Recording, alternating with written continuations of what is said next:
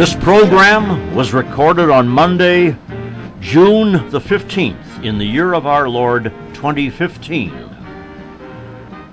The opinions expressed by the participants in the following program do not necessarily represent that of this station or its management.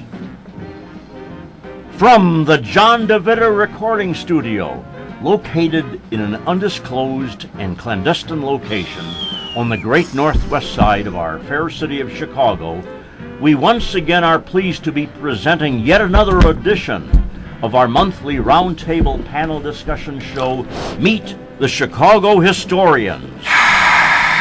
Now, here's the guy who started it all, John DeVita. Thank you, Rich. From the John DeVita Broadcast Center, welcome, ladies and gentlemen, to another broadcast of Meet the Chicago Historians on the Windy City Hometown Entertainment Network on Monday, June the 15th, the year of our Lord, 2015. Today, the panel will be talking about the Civil War and Chicago. So sit back and enjoy Meet the Chicago Historians. And now to start today's broadcast, here's our announcer, Mr. Richard Lang. Now, here is our panel moderator, Jack Red Ryan. And Jack? And he is red today. Thank you. Dankeschön. Merci. How else can we say that? Here we are in the midst of our monsoon season, and I'd like to say it was sunny and bright outside, but not right now. I don't think it's precipitating. Who was the last one to come in? Rich? Was it raining? It is raining. It is raining. Building up, yeah. Oh, imagine that. Rain in Chicago in June. Things are so green, especially the rice paddies. I couldn't see if it was precipitating because all that rain was coming down. So I ran between the raindrops myself. Oh, boy. Oh, yeah, I know. You're right. Yeah, well, we got to... Oh, boy. Yeah, it's even worse when you got to turn the heater on. Yeah, one day it's heat, next day it's the air conditioner. What is this? Can you do that? Chicago. That's June in Chicago. We've done it. I know we were out a number of years back in San Diego this time of year, and they were apologizing what they call June gloom because it gets kind of overcast in the daytime. I said, "Are you serious? You're apologizing for this? It was sunny. It was beautiful." So You apologize to the guy upstairs. well, I mean, what's his name? Lives up there? Oh, you mean the guy? Yes, the guy. Okay, well, The boss. Can we say that to the program going to a public school? I would think so. Remember when that decision about prayer in public school came out? I think it was around 1962. Shortly thereafter, Schultz came out with a Peanuts Sunday comic strip. Charlie Brown, he comes home and he sees Sally, his sister, and says, "Hey, are we alone? Are you sure?" Always looking around carefully. He goes and whispers to her in her ear, "We prayed in school today." Now that was profound, really. someone said at the time that as long as there are final exams, there will be prayer in the public schools. Very good. You mean that's on the same basis as there's the same sort of a the saying about there are no atheists in foxholes? Yeah, same idea. You know, neither one is a very complimentary of the human nature, I guess.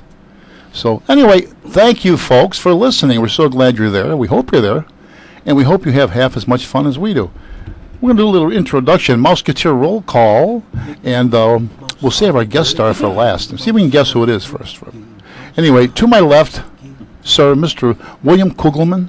Yes, well, Bill. Bill. Bill Reilly. Bill. Spent a few years on the Chicago Fire Department and was president of the Fire Museum of Greater Chicago, of which we will have an open house here. Where's the calendar? The 27th of June, and that's at 5218 Southwestern from 10 to 2. You're welcome to come and bring a camera. To my left is John S. Kacholko. There we go. And I am a former town assessor and trustee in Cicero, former state representative in the Illinois General Assembly, and a former practitioner of the radio arts on WJJG. And very glad to be here on Meet the Chicago Historians.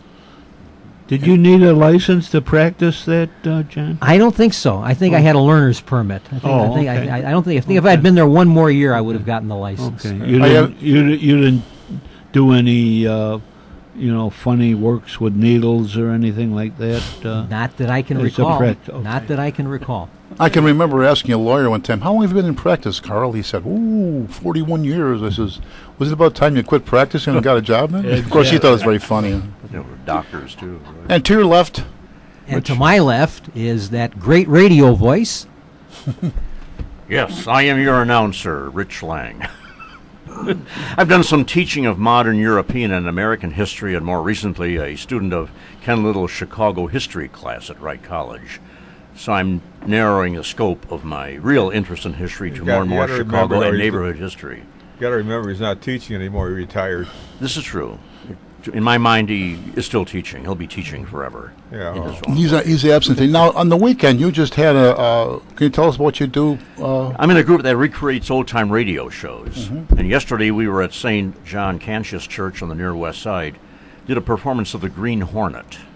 Mm-hmm. Generally, though, the audience demands comedies from us, like the Bickersons, Fred Allen, that sort of thing. Boy, oh boy, I bet you just stunned that crowd. Great Gildersleeve, they like stuff like that, or no? We hardly ever do him. No? It's hard to get his voice. Yeah. But it seems that Leroy, yeah. Yeah, right. The Bickersons, by far, then a lot like My Favorite Husband, that sketch that Lucy did before she transitioned to television. Richard Denning. Yeah, they did that as a TV series with Joan Caulfield and Barry, what's his name? Not Barry. That was the movie, wasn't it? Yeah, but I mean, it was also a TV series. Barry Nelson. That sounds right.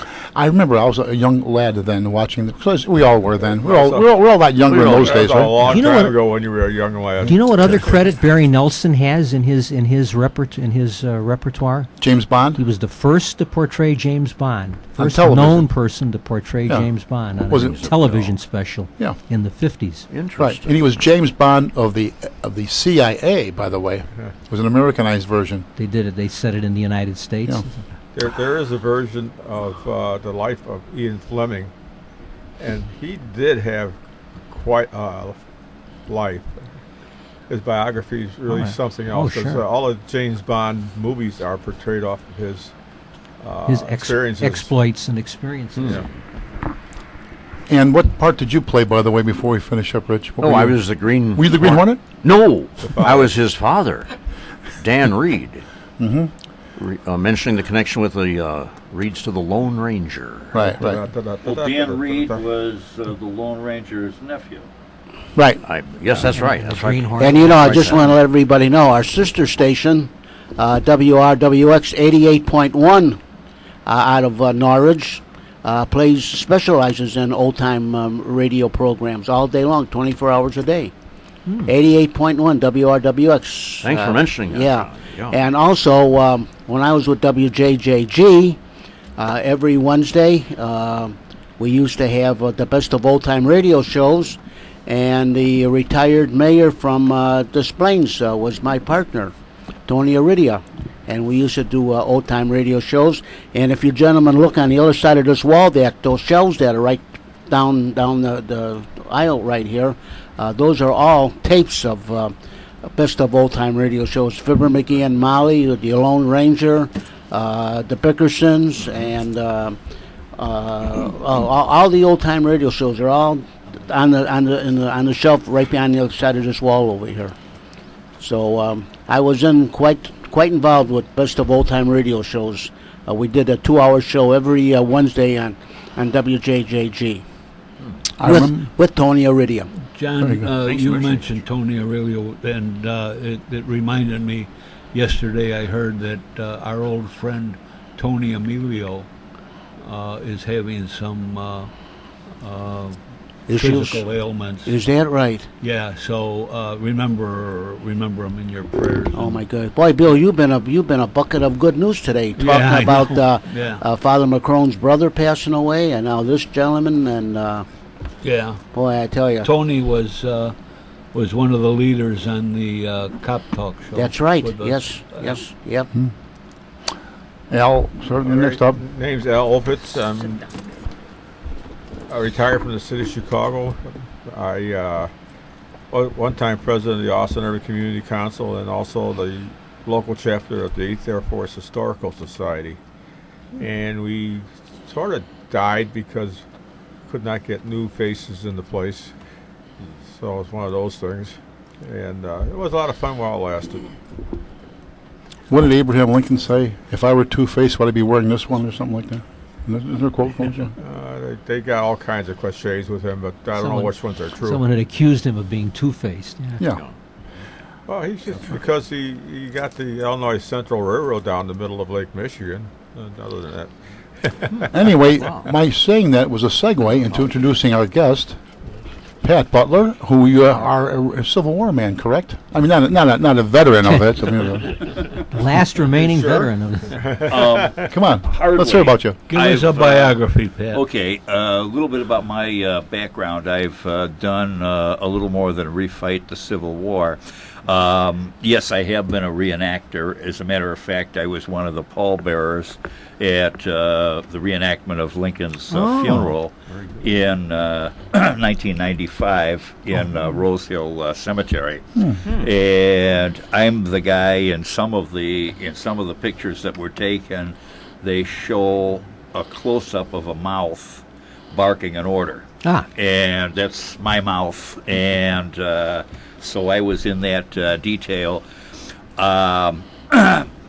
The pallbearers were picked because of some connection with either Lincoln or assassinated presidents or the Civil War in general. And I got picked as one of the people by David Wendell, who was the historian at the Rose Hill Cemetery, because I had, believe it or not, guys, for 3 years I dated Mary Todd Lincoln's great-grandniece, who was living here in Chicago at the time. I also had a granduncle who was a bodyguard to a president of the United States, McKinley. No bad jokes, please. He was not on duty that day. He wasn't on duty at Buffalo. He was not in Buffalo. He was in Washington at the time. So you can't pin that one on him. I have been a reporter and editor for the Lerner newspapers, which were sold to Pioneer Press, and Pioneer Press took over, and the Sun-Times took over Pioneer Press.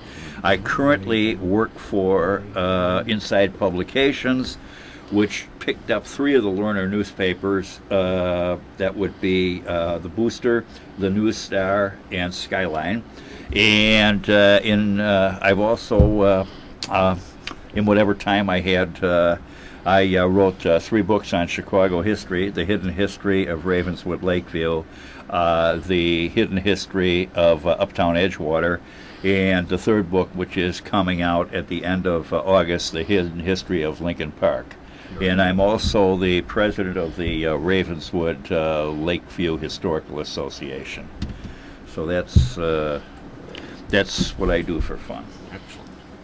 You realize, of course, we have a local name here that was quite prevalent in the Civil War. He did 3 turns. First time as a foot soldier, second time as an NCO, and the 3rd time as an officer, and came back wounded. You know who that is, don't you? No, I don't. Andrew Dunning. Oh, really? Yeah. Very good. Okay. Thanks for sharing that one. He brought in all the nuts over to. No, he had nothing to do with there. He had nothing to do with the hospital. Yeah. Well, you know, it was more than a hospital. It was also a poorhouse. Yeah. And it was also a potter's field. What house? Pardon? You say tour? A poorhouse. Yeah, Tour. we have. Poorhouse. T-O-U-R? We do have a website. P-O-O-R-H-O-U-S-E. Poor. Yeah. Yeah, the poor farm. Oh, poorhouse. Yeah. Oh, I get it. Not. No, I want to make sure. I thought you said tour, T-O-U-R. No, you were thinking of something else. Not me. Okay. And Horse holder. incidentally, speaking of the Civil War, one of the residents at the poorhouse Poorhouse. was a gentleman who was actually he had been a brigadier general in the Confederate Army. He's buried out there. He's buried out there. Yeah. Where, He- though, nobody knows. Yeah. He unfortunately, after the war, as you know, generals on losing sides of the war do not get a comfortable pension and do not get jobs and do not end up in the state senate or anything like that. This gentleman had nothing after the war, as did many Southerners. He came up to Chicago to try and see if he could improve his lot. That did not happen. He ended up in the poorhouse and died there, and is buried, to my understanding, in an unmarked grave.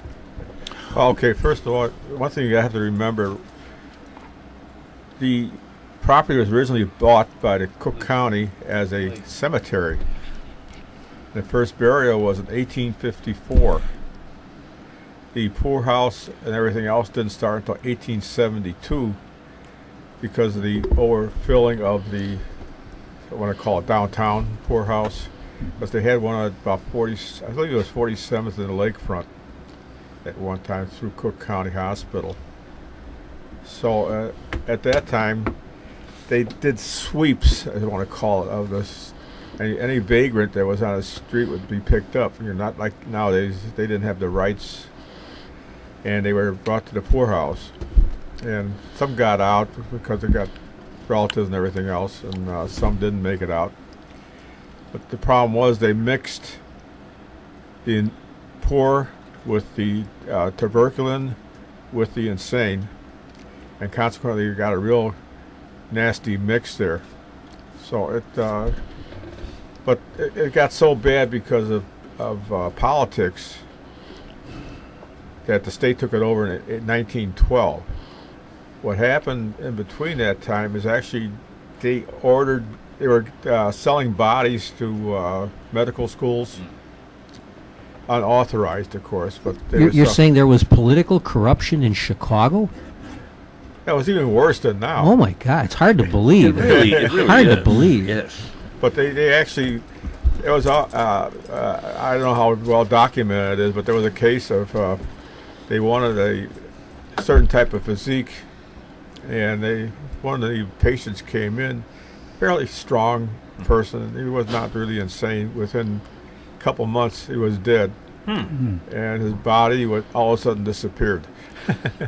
Dr. Frankenstein or something was going on? Whatever, but Well, Well, the information that I had, there's over 4,200 Confederate prisoners that were here in Chicago, buried in a mass grave at Oakwood Cemetery after the war, and the war ended in 1865. So when was that then? That okay, the catch on that is that was the internment area, because that was also the stockade. Camp Douglas. Yeah, Camp Douglas. Yeah. There is a black family over there that maintains a memorial to that site, and he does fly the Confederate flag. Griffin Funeral Home. Okay, yeah, Yeah. right. And I asked him how come. He said, whether you liked it or not, it's part of history. of course it is. Yeah, it's part of history, for sure. But the fact was that Mount Olive Cemetery does have some graves there of Civil War soldiers. Rose Hill has them. Dunning has them. I'm not sure how many, but there is a website called CookCountyCemetery.com, and it gives you a lot of history of it. And I also maintain a face page called 38 Souls Forgotten, the Reed Dunning Memorial Project. So we try to keep up on it, but I'm the lone ranger on that. So Well, I'd like to go. That's yes, they're unknown, but how about these 4,200 prisoners thrown into a mass grave? They should be remembered too. And as you say, in Oakwood Cemetery, if they keep it up, God bless them. This Camp Douglas must have been nothing but a. Well, it was a detention camp, but it was loaded with disease. Overloaded, wasn't it? Yeah. Overloaded. Bad sanitation? Big However, overloaded. you do- And you know what? They in other camps around the country during the Civil War, they would have maybe 20, 30, 40 at the most that were ended. Their lives were ended. Mm-hmm. But here at Camp Douglas, it was like 40% of those that were interred there that were Yeah, Pat, dead. you want to say something? Yeah, in fact, the prisoners at Camp Douglas have been remembered and were remembered probably 10 years after the war. There is a fairly large monument at Oakwood Cemetery, Right. and it lists the names of each of the Confederate soldiers. And they had, unlike soldiers brought off from the battlefield, they had the names because of the records at Camp Douglas. Last summer, a professor from DePaul University and some volunteers began an excavation program there. And they've started to dig up stuff on the former site of Camp Douglas. What they plan to do is have a kind of a living museum and monument to Camp Douglas. And they're going to have the artifacts that have been dug up. And so far, they've dug up buttons, they've dug up belt buckles. I believe they dug up a sidearm, things like that. Now, Camp Douglas, I mean, we like to think of, we Yankees as the good guys and all of that. But when you think of prison camps that were atrocious, you normally think of Camp Sumter, otherwise known as Andersonville, which was so bad that the commandant of that camp was hanged as a war criminal after the Civil War. Major Henry Wirtz. I hasten to point out that had we lost that war, there might have been war crimes trials held after the war, because Camp Douglas and a couple other places, Elmira in New York, these places were so bad, I am sure that even officers of some foreign countries that we fought in World War I and World War II would blanch at the conditions that these people lived under. Part of it, it is argued, was unintentional, unavoidable, because the United States had never fought a full-scale war since the Revolution, or the War of 1812, but even those on American soil. Even those wars were tiny by comparison. No one north or south was prepared. No. For what they would be dealing with in the Civil War. Right. No one had given any thought to prisoner of war camps. Or right. Anything. So everything was all being made up as they went along. And as a matter of fact, at the beginning of the Civil War, if prisoners were caught by either side, they'd be held for a couple of weeks and then released on parole.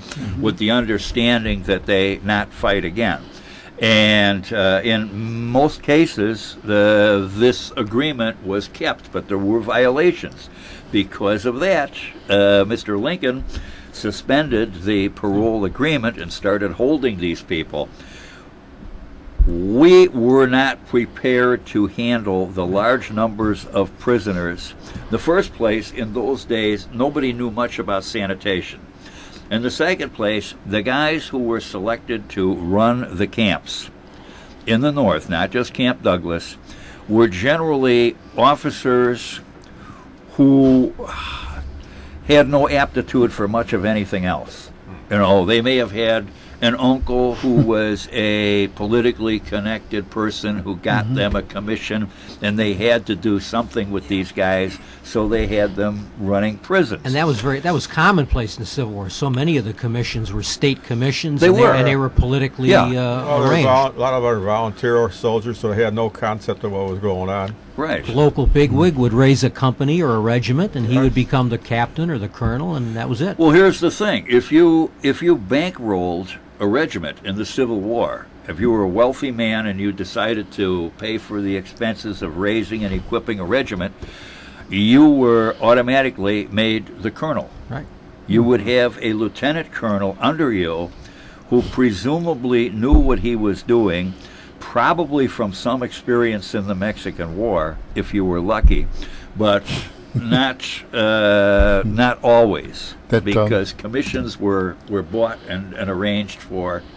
Go ahead. I think we're all familiar with that sort of an operation, having worked in, various fields of the local governments. We've seen people like that who got the position, who had the underling who knew what he was doing, right?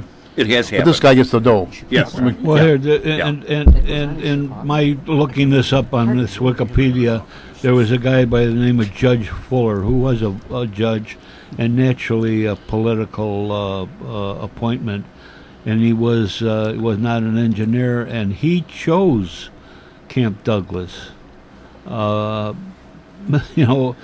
realized later on it was a poor choice because it was wet and low lying all the time, and it lacked sewers. It just that was it Chicago was all proper, the yeah. waste and of humans and horses. The camp flooded with each rainfall. In the winter, it was a sea of mud. And when the camp opened, only one water hydrant worked. So you know that this sounds like a typical political appointment that a guy was given a gift and he didn't know what the hell to do with it. You got to remember, first of all, Chicago was a swamp in Yeah. general. Well, that's what he's saying here. Yeah. Yeah. So any place in Chicago would have been a bad choice. Another thing is that armies didn't deal with their own wounded on a much better level than they did with prisoners of war because, right. as you mentioned, they didn't have the knowledge of hygiene. They didn't know about infection. They were a few years away from learning about germs and everything. So Smallpox was they was one of the They big just didn't killers. have the technology or the know-how to provide the kind of an environment we would expect today. Right. The only one I would say where atrocities were worse or just as bad was Japan. The prisoner of war there were essentially. Oh, you're talking World War II. Yeah. But At still, which point people you're knew looking better. at the 100 years difference. Yeah, people knew better by the 1940s. It's less of an excuse in the 1940s. Yeah, there was no excuse, but they still they had the baton death march. Yeah, well, that was just cruelty. I mean, that was just cruelty, pure and simple. 7 or 8 Japanese officers were executed over that later. Oh, yeah. War crimes. So. Yeah. Yeah, including one of them, General Yamashita, who was the commander of the Philippines area, and he was executed not for actually having signed any orders, but because of the fact that this happened in his area under his watch. Yeah. And the argument was that as their commander, he should have known what his men were doing. So he was executed, even though he could not directly be linked to any war crimes. Another thing about Camp Douglas and Chicago, as you may have noticed, we do have vicious winters here in Chicago. Nah. These In Chicago? No. First political corruption and now bad weather? That's I hard know to believe. This is time for all of our listeners to grow up and be aware of the real world.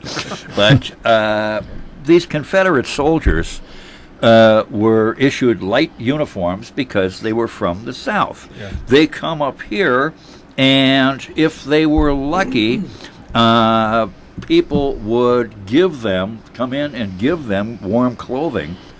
Civilians would give them warm clothing, but it got to the point there was so much of the commandant of the camp felt there was a problem with too much coddling of the prisoners. So he threatened to arrest anybody who brought food or clothing to these prisoners. Again, the type of stuff that if we had lost that war, and incidentally, that victory was not assured from the start. There was an excellent possibility that the South was going to win the war, or at least by a negotiated settlement. I would disagree. Okay, I'll go into that with Forgive you. me, but See I you would later. disagree. Okay. We got a break here too. Well, thank you. Got time for a break there, John? Okay, now for a brief intermission. You've been listening to Meet the Chicago Historians.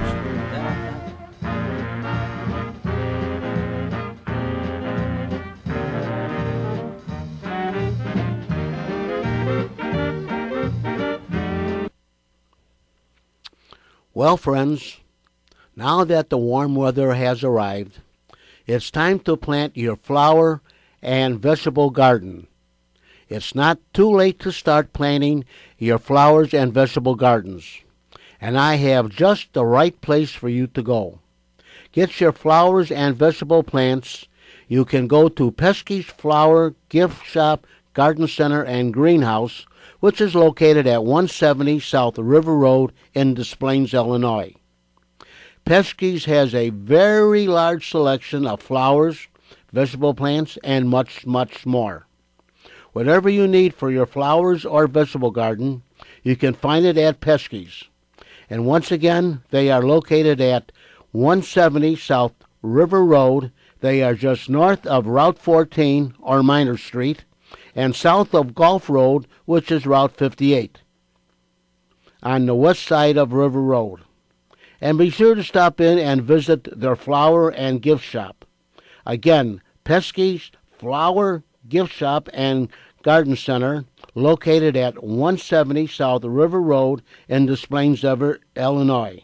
River Road is Route 45, and they are on the north of Route 14 or Minor Street, and south of Gulf Road or Route 58. You can call Pesky's at area code 847-299-1300 for more information. Again, that phone number is 847-299-1300, or they're located at 170 South River Road in Des Plaines, Illinois.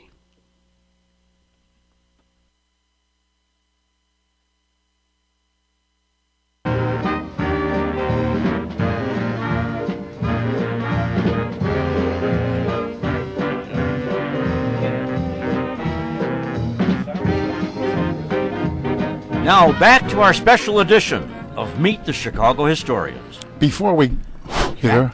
Are we still there? Are we on?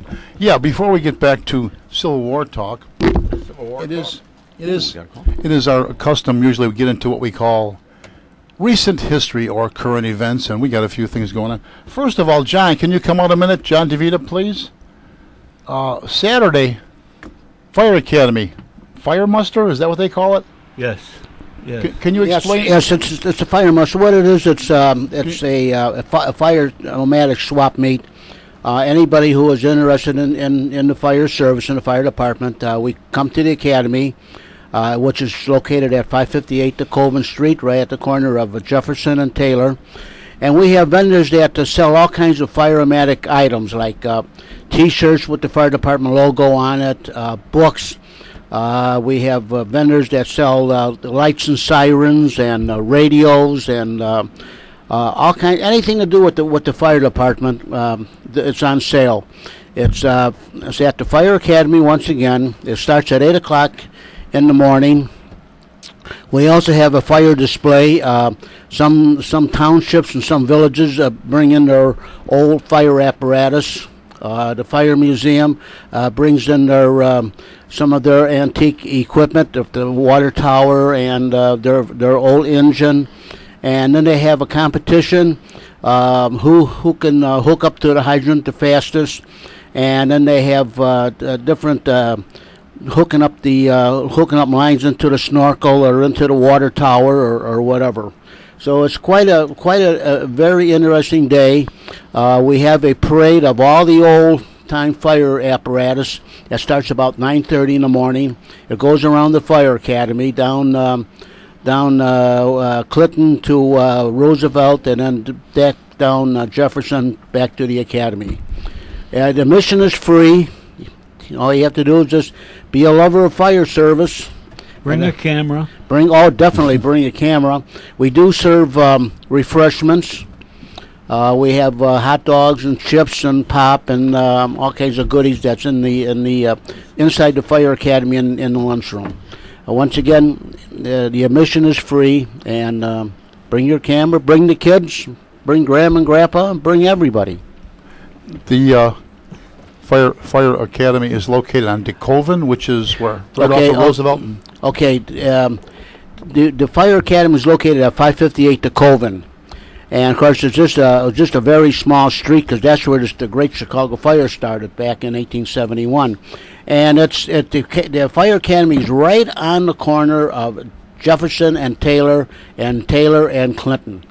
So it's south of the Loop, west of the Loop, Yeah, Near- south of the Loop. It's right off the Kennedy Expressway. If you're going, if you take the Kennedy Expressway like from up this way here, from Norwich or the north side here, go down the Kennedy Expressway, go all the way, get off at the Taylor Street exit, get up to the top of the ramp, make a left-hand turn, and park your car. Now, you said there will be refreshments there? Yes. Now, considering this is the fire rally, will there be fire water?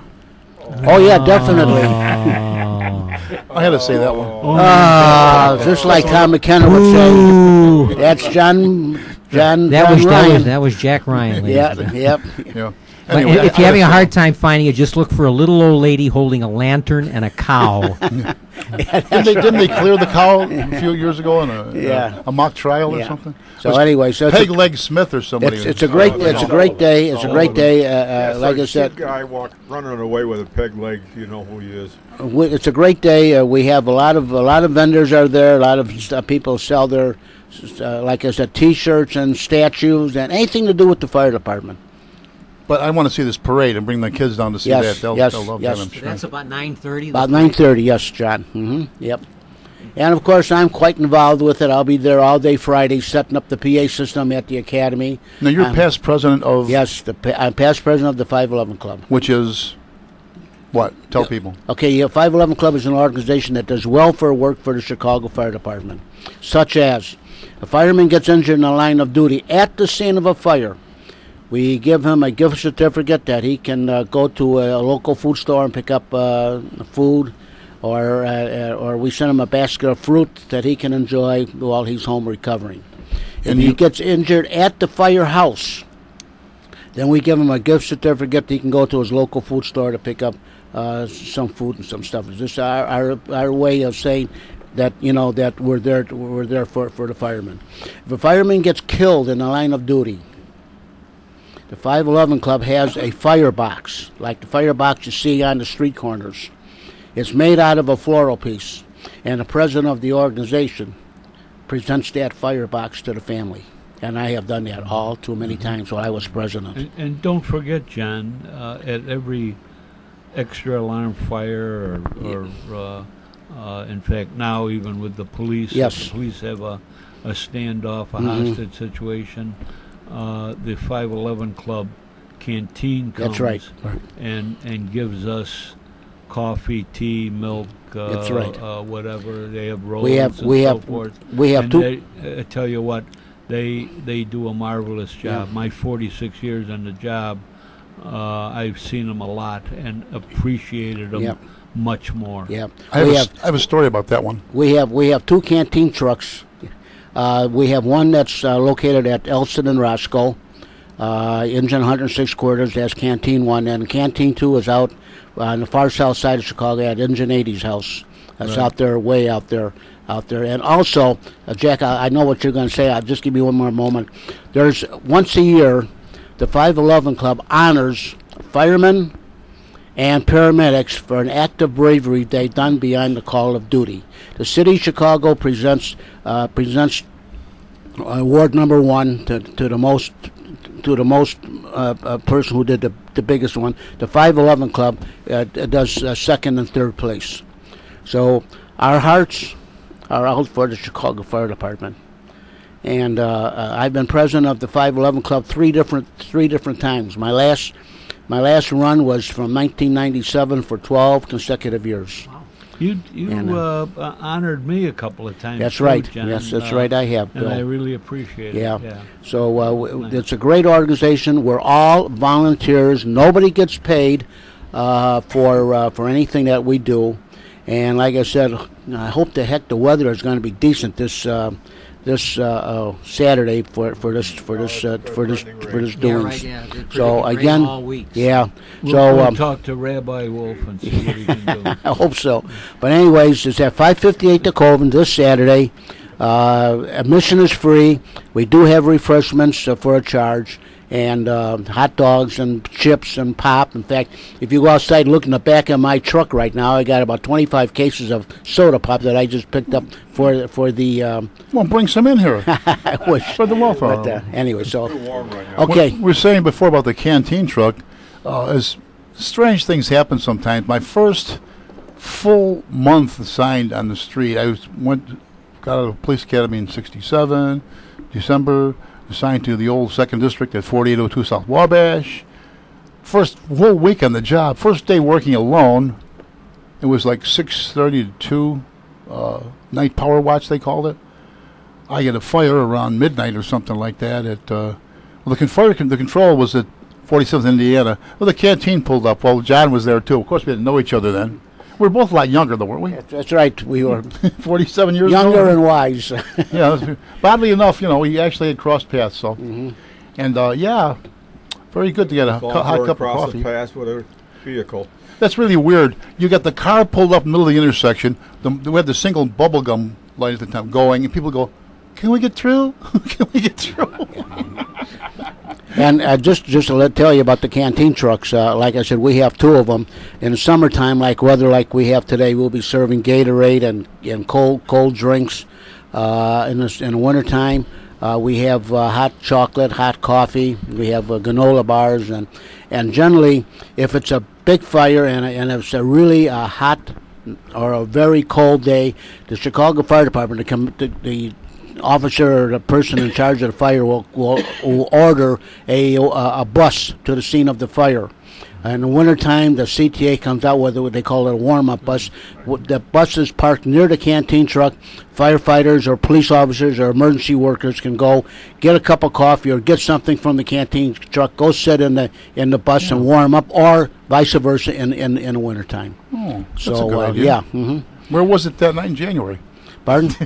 It was there. No, I don't remember seeing that Yeah. one there. But anyway. Anyways, and a lot of this. Warm enough. And a lot of this stuff was my idea. I worked with all the fire commissioners, Commissioner Joyce, Commissioner Hoff. I worked with all of them, and we came up with ideas. And like I said, it's all for the good of the Chicago Fire Department. And like Bill's just said, now we are involved in helping the police department. So our hearts are out there for the guys on the streets who risk their life to help and save us. Which kind of brings us into the next part about in recent history, our current events with this police business going on. Now, we just had a armored vehicle attack. Oh, God. Oh, yeah. Was it Dallas Police Headquarters? Yeah, the guy was still flaking. His father was on a TV crying and all the stuff he lost. His son and his grandson's with his mother. And apparently the guy had a little problem called domestic violence and a few other things. He took it out in the cops. He armored his van. Apparently he had some explosives in there too. Yeah. And pipe bombs. Yeah, well, boo-hoo. Yeah, right. But anyways, the big thing coming out now is that this Washington group does not want to have the police have any armored vehicles, Yeah, right. military vehicles. Because we're talking about Obama. Here's a guy Yeah. that used a used armor vehicle that he bought on eBay or wherever it was that he bought it, and thank God they had a good SWAT guy there. Obama doesn't want them to use excess military vehicles.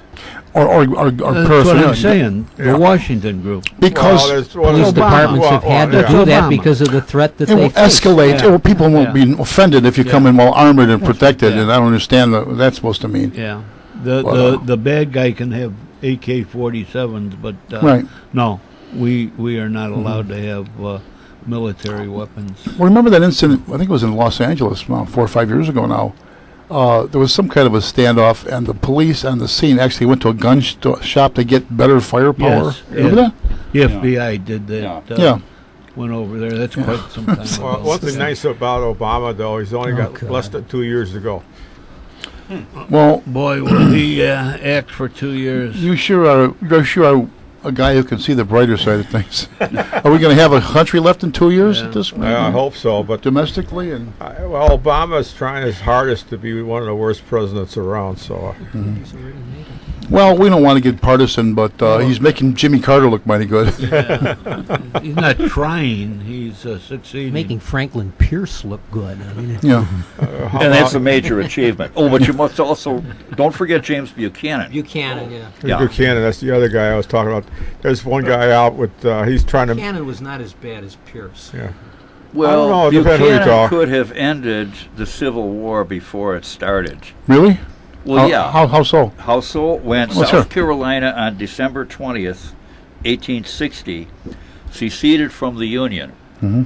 In fact, it was the second secession. In 1832, South Carolina's legislature was ready to secede. Andrew Jackson, who was then president of the United States, said, "Let them secede. I will send the army down, and we will hang the entire legislature." To the nearest tree or something. He meant it. Yeah. To the nearest tree. And he meant it, and he actually mobilized the army and was ready to go down. Then South Carolina's legislature decided to forbear a little bit and see if this couldn't be handled. This was because of a nullification law where South Carolina's legislature tried to pass a law giving them the right to overturn any federal law in South Carolina that they didn't like.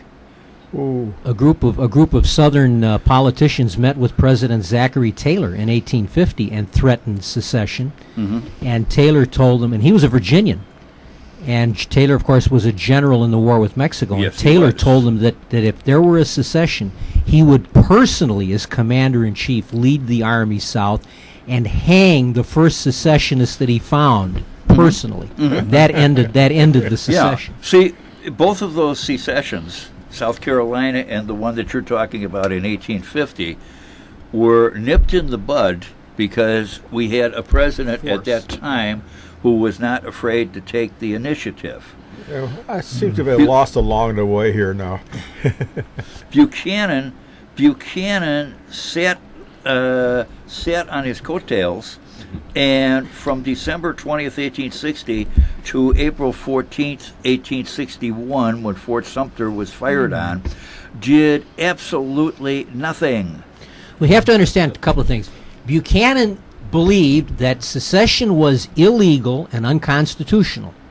He also believed that as president he had no power to do anything about it. So he was in the perfect position of saying, this is wrong, but I can't do anything about it. Some of our best presidents have been in that quandary, and they have taken the position, I don't know if I have the power or of not. course. I'll do it, and if the Supreme Court corrects me, But it'll so be... be it. that was Yeah. not James Buchanan was a career politician who had held virtually every office you could hold as a public. He'd served in the legislature, the House, the Senate. He'd was been a ambassador to postmaster. Great Britain. He had been Secretary of State. He had punched his ticket all along the way without showing any great distinction in any of the jobs that he ever did. He was just a typical career politician who got along by going along. He was not a decisive man. As he was just not going to do the things that needed to be done. Now to you're nip talking about secession in the Obama bud. again. There's a guy, there's a list of presidents coming out all the time that from the greatest down to the worst, and Buchanan's usually at the bottom. He's just about rock bottom. Yeah, and Pierce, there's- I think, was even worse. well, there's one guy out there. I forgot his name now. He's going to work on a book to prove Buchanan being the worst of the presidents. So he says he's at the bottom. He wants to make sure he stays at the bottom. When Abraham Lincoln was assassinated, and Franklin Pierce was a Northerner, he lived in New England, his home showed no sign of mourning, no flag at half-staff, no mourning wreath on the door. There was a mob and he was known to have been sympathetic to the South. A mob surrounded his house, were threatening to burn his house to the ground if he didn't do something to demonstrate some bereavement over the loss of Abraham Lincoln. You know, And he really had, I'm sure that Pierce had no great sense of loss over Lincoln dying because he was politically opposed to Lincoln. Jack, you mentioned the recent history here and what's in the paper and that, and I just looked here at the Camp Douglas, and it says that it was the barracks there were designed for about 95 men, but the average barracks held 189 men. And I wonder if those are the barracks that the people from United Airlines had to sleep in last night. It sounds like it. Yeah, that was the Civil War. Yeah, According that was Gander. Gander, Newfoundland. Yeah, that was an old base though. I thought. Hey, you hear about that in the old movies, Gander, Newfoundland. Yeah. I actually flew through there. The first airline trip I took, my dad took me to Germany, and it was an arduous trip. You went from Chicago to New York to Gander, Newfoundland. From Gander, you went to Scotland. From Scotland, you went to Germany. Was that on the Hindenburg or something? I think Jimmy Stewart is still flying a B-36 out of Gander in Newfoundland. I think he's got a squadron of them up there. Before we get off the subject, Buchanan, one quote I heard was, "I'm the last president of the United States." Did he say supposedly something? muttered that. I am the last president. Yeah, he is at the bottom of the front of the list. Yeah. But anyway, he was the guy. Didn't he play Uncle Joe on Petticoat Junction too? That was his great nephew Edgar. No. But if you ever see that movie with Jimmy Stewart with the Strategic Air Command, all the veterans of World War II admire him because of the fact he was a pilot. He had several B-29 flights. pilot in World War II. B-29. Who's that?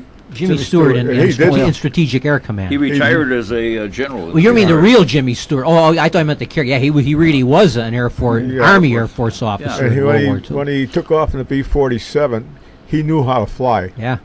So he did all the requisite things that the pilot was normally Didn't he lose his son in Vietnam conflict too? I think he did. Yes. Yeah. Yes. And he retired eventually as a brigadier general in the U.S. Air Force. Yeah.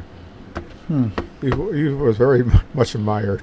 When Ronald Reagan was inaugurated, he and General Omar Bradley, he was like the escort of Bradley was in a wheelchair at that point, and Jimmy Stewart pushed Bradley in a wheelchair still in his full uniform with his 5 stars, to pay tribute to Reagan having just been elected president of the United States, and Stewart was in his Air Force uniform as well. Well, Bradley was the last last living general. 5-star officer. Yeah.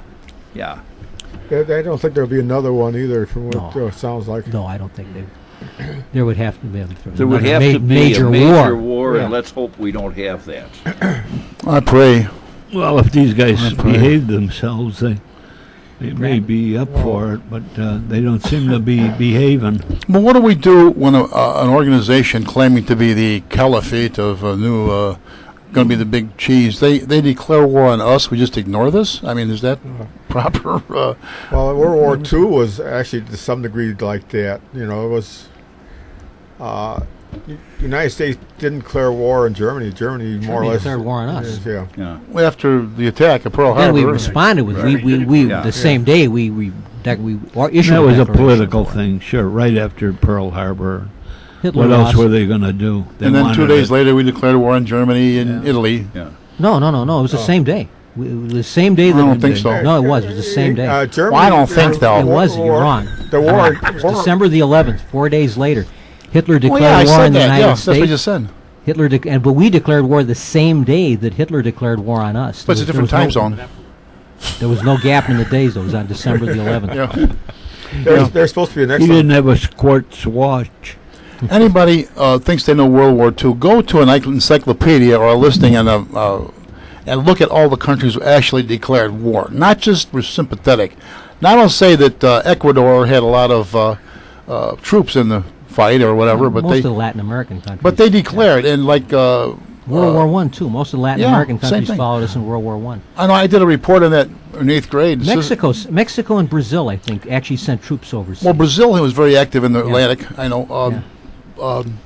But I did some kind of report about World War II, and then all the countries declared, and Sister says, well, of course, John's talking about all the country with their sympathy, and she wouldn't let me talk. Sister, go to the damn encyclopedia, will you? Well, you got to look at, too, that South America, even though they may have declared war, they were not, a lot of them were not that active. No, they were expressing their solidarity with the United States. That they were on the same side. Because they had the Bismarck came into port there, and actually they wouldn't allow them to port. The Graf Spee. The Graf Spee. It was the pocket battleship. Bismarck never made it to Latin. Okay. It was the Graf Spee. It was the Graf Spee. They scuttled it in Montevideo Harbor. Montevideo. Yeah, that was quite a. portrayal on one of the pocket episodes of battleship. Yeah. Victory at Sea, didn't you, about that? That was one of the first engagements of the war. That was early in the war. But we weren't in the 39, war yet then, Late were we? Oh no, we were. No, That we was the weren't, no. British Navy. You know, Mike- let me Royal get Navy. back to current events. Good. My granddaughter asked me the other day a couple of days ago, to take her to a movie, and her and my daughter came along, and the name of the movie was Spy, Oh, Yes. Yes. with Melissa McCarthy, and we sat there in the AMC, and I thought I was in the firehouse again, and I don't want to bum rap the firehouse, but well, let's say I was at a Navy yard with all the Navy sailors. I never heard so much cussing and swearing, and did any of you guys see that Yes, I did. movie? Did you? No, not yet. Yeah, I have and to admit, it was the funniest movie I had seen. for in a a man, long time. but a 13-year-old No, that's something granddaughter. else. Yeah. And she was looking, and my daughter and I were looking at her. Kind of embarrassing, huh? The language And in that- today is uncalled. There's no need. And then they had all of the previews. They call them something else now, and one of them coming out was even worse than that. Trailers. A trailer, Trailer. yes. And this one was coming out, and I know I heard my daughter tell her daughter, "You ain't seeing that one." Which one was that? Pat, I don't remember. If I do remember, I'll break in. Yes. But then we saw, what's the one? Jurassic World. Oh, yeah. Yeah, that- And I didn't realize that there was a one that there was a 2 and a 3. Yeah, that's about the fourth one, isn't it? Yeah, the this fourth is one. the Been a fourth number of one. years, It was though. And I Jurassic tell you Park. what, I sat there and I marvel over how they do that Yeah. with the animals Animation. Well, that's and what with these, all these of it. pictures are all their special effects. They're all films. animation. It's all special Yeah. effects. There's no, Yeah. there's you know. No, that's not true. I wonder They've how got they real dinosaurs hidden in the valley in Yeah. California there. Well, there are people. There are. Did they clear this with Actors Equity though? I Can mean, we did bring they one go of to those a to union with what They that? did have a little trailer at the end. No dinosaurs were- I had a cousin that worked as a dinosaur There are some wrangler. dinosaurs in Washington. There's, a lot of them. There's at least one running for president. Our city council has a couple too. Yeah.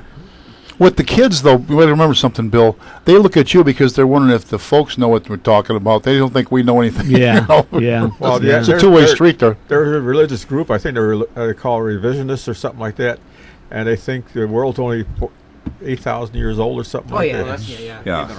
Yeah, and they keep on thinking that dinosaurs commingled with human Cavemen. beings. Yeah. Well, they probably watched the Flintstones or something like I that. The don't world was couldn't- created in the year 4044 BC. At what time, though? At 3 do you, o'clock in do the you know? Did you see Jurassic World? I didn't see the Roderick latest Usher. one. I saw You the know that first from- one. I saw the first No, one. this one Bishop here, Usher. there was a.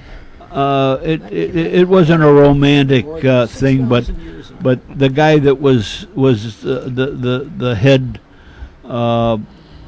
actor in the redhead. Did you see anybody see it? Jurassic World.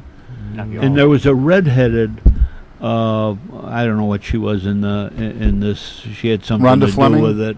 No, this was Ron Howard's daughter. Really?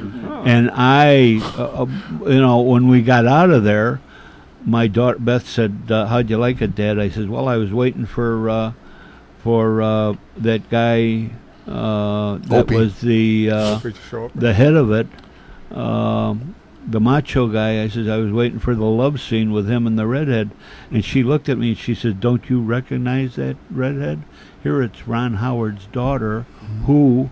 When I ran when we were doing Backdraft, he was here, and he was taking in a lot of things, and I took him around, and this kid was just, 4 foot tall at that time. Yeah. Well, she sure grew up to be a gorgeous Yeah, redhead. Ron Howard's got a long career in movies. He started Oh, out yeah. at Well, 5 it was years old Opie. or He was something a like that. Music Man. That's right. Even before, I think that's even before the Andy Griffith Show. What's He was that? Yeah, the the Music Music Man. He Man. plays Yeah. the Oh, little- yeah, right, little right, boy in right. The Music Yeah. Man.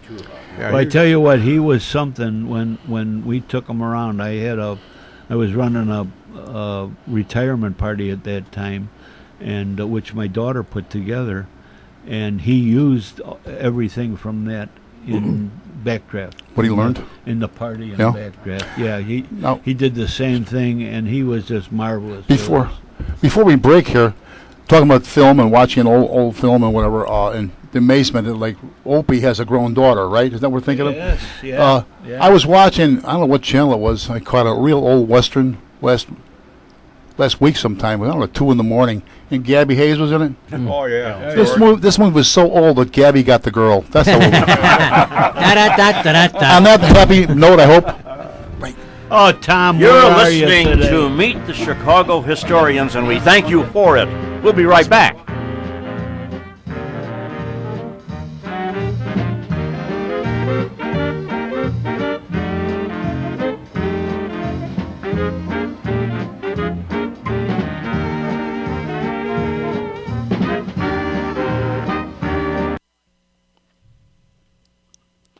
Friends, are you looking for a place to have some printing done?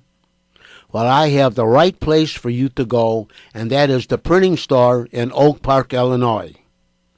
Call or see Phil Berry at 621 Madison Street in Oak Park, Illinois, or call 708-383-3638. Phil will sit down with you and help you plan whatever you need printed.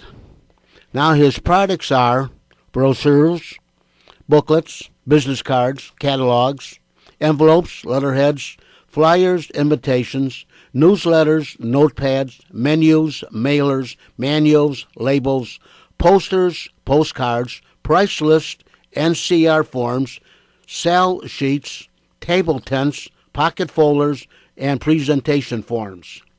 And his services include 1 to 4 color offset printing, digital copying, high-speed copying, graphic designs, typesetting, laminating, foil stamping, die cutting, and imprinting. And he also has a complete bindery service, which includes booklets, cutting, scoring, folding, numbering, padding, and drilling. So once again, for all your printing needs, see or call Phil Berry at the printing store at 621 Madison Street in Oak Park, Illinois, or call 708-383-3638. And once again, they are located at Madison Street and Clarence Avenue, just east of Oak Park Avenue.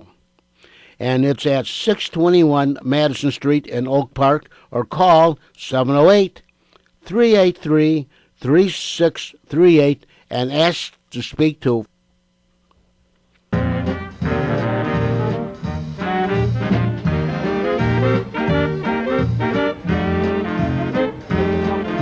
Now, back to our show. What were we talking about? Well, we're going to get back to our Civil War, but we should do a little more on the current events. You think the Blackhawks are going to win? Current events, we had, once again, we had another, I, for one, I'm a little tired of every time there's some incident out there where some goof who happens to be black does something like that. Back in, was it a couple of months now ago in Virginia at a bar. They won't let them in the bar or something. They make a big national incident out of that. I mean, if that happened to me or you or Bill or whoever, they'd say, "What's wrong with you, Ryan? Don't go to that bar then. Go somewhere else," right? Mm-hmm. But this makes national news, and this can't be helping anything. Anybody got any thoughts on that? I mean, I personally, We don't have enough time for my thoughts. well, we have plenty of time for your thoughts. We got an hour and a half left almost. Let's put it this way: there's two exacerbators of racism. One is the newspaper, the other one's the government. Yeah. Well, you got people that want to use it Politicians. Masturbators? in front of God and everybody. Exacerbators. Exacerbators, Oh. as opposed to Yeah, the word. Yeah. Well, you're right. People in the news want to have a sensational. They don't want to have let the facts get. We have a good story. Why didn't they go out in Ferguson or in Baltimore and interview the people who are afraid to go out at night? There's good citizens who were there, who, by the way, were victimized. Their places were burned. Businesses were burned. Well, then our immediate notice right here in Chicago would be Chirac. Yeah. And what happened there, and of course they gave in. They still had that party. Yeah. If that alderman hadn't signed off on it, and they had that party, I think the police would have been very, very busy. And it would be the police fault too, right? Yeah. Another thing would be the police fault. Oh, absolutely. Do you remember just a few weeks ago there was an incident in which an assailant shot and killed the officer? I believe he shot and killed him. The officer was known as the hero police officer, an officer who had been highly decorated for heroism, and he was shot and killed, I believe, in an incident. Right. And the media never mentioned race. Now, the officer was white, and the assailant was black. And there was never any reference. The only reason you would know the race is because they very briefly showed a picture of the assailant. It was just for a second on the screen. But whenever it's the reverse situation, it's always reported as a white police officer, shot and killed a young black and teenager. it's getting too race is only a factor when it goes one way. It's the normal thing for the media to do now. Race is not newsworthy when the victim is white. Right. Pat? Yeah, I have a thought on this, and this is probably going to get me banned in half of Chicago. It occurs to me that since our African American brethren feel that they are so mistreated by white officers, I would think the logical thing to do would be to have their communities policed by black officers and let them deal with their own. My suspicion is you're going to have the same complaints made by petty criminals against their own, but it would no longer be a racial issue. And I realize that people are going to say, "Oh, Butler, you're trying to go back to the grand old days of segregation." I'm not. I'm trying to take a common sense approach to an issue which has been tearing this nation apart in the past few years especially. And I'd like to see an experiment where black officers would be deployed to predominantly black communities. White officers would be predominantly deployed to white communities. Let's see what happens. Well, you remember there was a couple of cases like that. The Baltimore incident. But there's also, in a large city like Chicago, the FOP, the sergeants, lieutenants, and so forth, have a union. They're unionized. And there are rules that have been negotiated over the years, and that will never happen. Okay. Because of that. Okay. Now, I agree with you. I do agree with you, but it's just not realistic for that. But it should be done. I agree with that. The catch on here, though, there was cases where there are black officers out there, and they're harder on the blacks than the whites are. Exactly. Well, we hear that all the time. I don't know if that's true. There's not that racial component if something happens, obviously. Yeah. But speaking as someone with 34 plus years on the job, and as I said, quite a bit of it was in the most high. Did you work those days? No, I hid. No, I hid. I was hid at City Hall. I was over at the detailed old St. Pat's Church. I was in the No, I was out there. Whatever dirty job there was, a guy like I got, because I had nobody going for me. But anyway, having been there from the time I was a young kid, you talk to most of the people. That's not their attitude at all. They want the police there. They're happy to see you. They always talk to someone with an axe to grind. They talk to the activists and the publicity hounds. Yeah. But with the incident in Baltimore, where a number of police involved, I think the media was heartbroken when it turned out that half of the officers who were accused were black. Which is immaterial anyway. It should be. Yeah. But to the media, it's not him. My point is that to the media, it's the meat of the story. See, for God's sake, a wrongdoer is a wrongdoer. If he's black, white, green, orange, from Mars, from wherever, he's a wrongdoer. Incidentally, as a member of the media, I'm sorry, I didn't mean to mean you. no, there were two groups that were mentioned. I would add a third group. There is no group that is more crazily skewered on the whole issue here than the universities. They have gone mad with political correctness. Oh, sure. Give you Which is really, I hate that because it's incorrectness. Of course it is. They're not correct. It's death of thought is what it is. Yeah. When you debate. Example. It's political indoctrination. I was covering a story. Someone was speaking at North Park University. And I got in line to ask the person a question. Now, because of the fact that the guy moderating that program thought no women or minorities had stepped forward to ask questions, that they should find some before I had a chance to ask my question. And if I had the initiative to get up there and ask a question, I'm only doing what everyone else could have done. They chose not to. But I was put at the end of the line because of the fact that no blacks or other minorities or women had stepped forward. No one stopped them from stepping forward earlier. This is the kind of political correctness that is absolute madness. Another time I was giving a talk at another college, and I referred to the American Indians. Ooh, you would think I had flashed or something like that. No, the American Indian Center on Wilson Avenue. Right. Well, that's why Jerry Seinfeld says he won't appear at college campuses anymore, because you can't. Anything you say is going to offend somebody, Right. and they have no sense of humor. Yeah. So I mean, I now refer to myself as an Hiberno-American. My girlfriend I refer to as a Gyno-American. Oh, God. Just to be politically correct. Let me give you to show you how far back this goes. When I was a freshman in college in the '60s, I remember at a supposedly conservative not conservative, but not a hotbed of radicalism, DePaul University, there were flyers all over the campus that a member of the American Communist Party was going to speak, had been invited to speak by some campus organization. And I'm walking up the steps going to class with a friend of mine who was as conservative as I was. And he said, "Oh, did you see this flyer?" And I said, "Yeah, they're going to have some idiot communist speaking."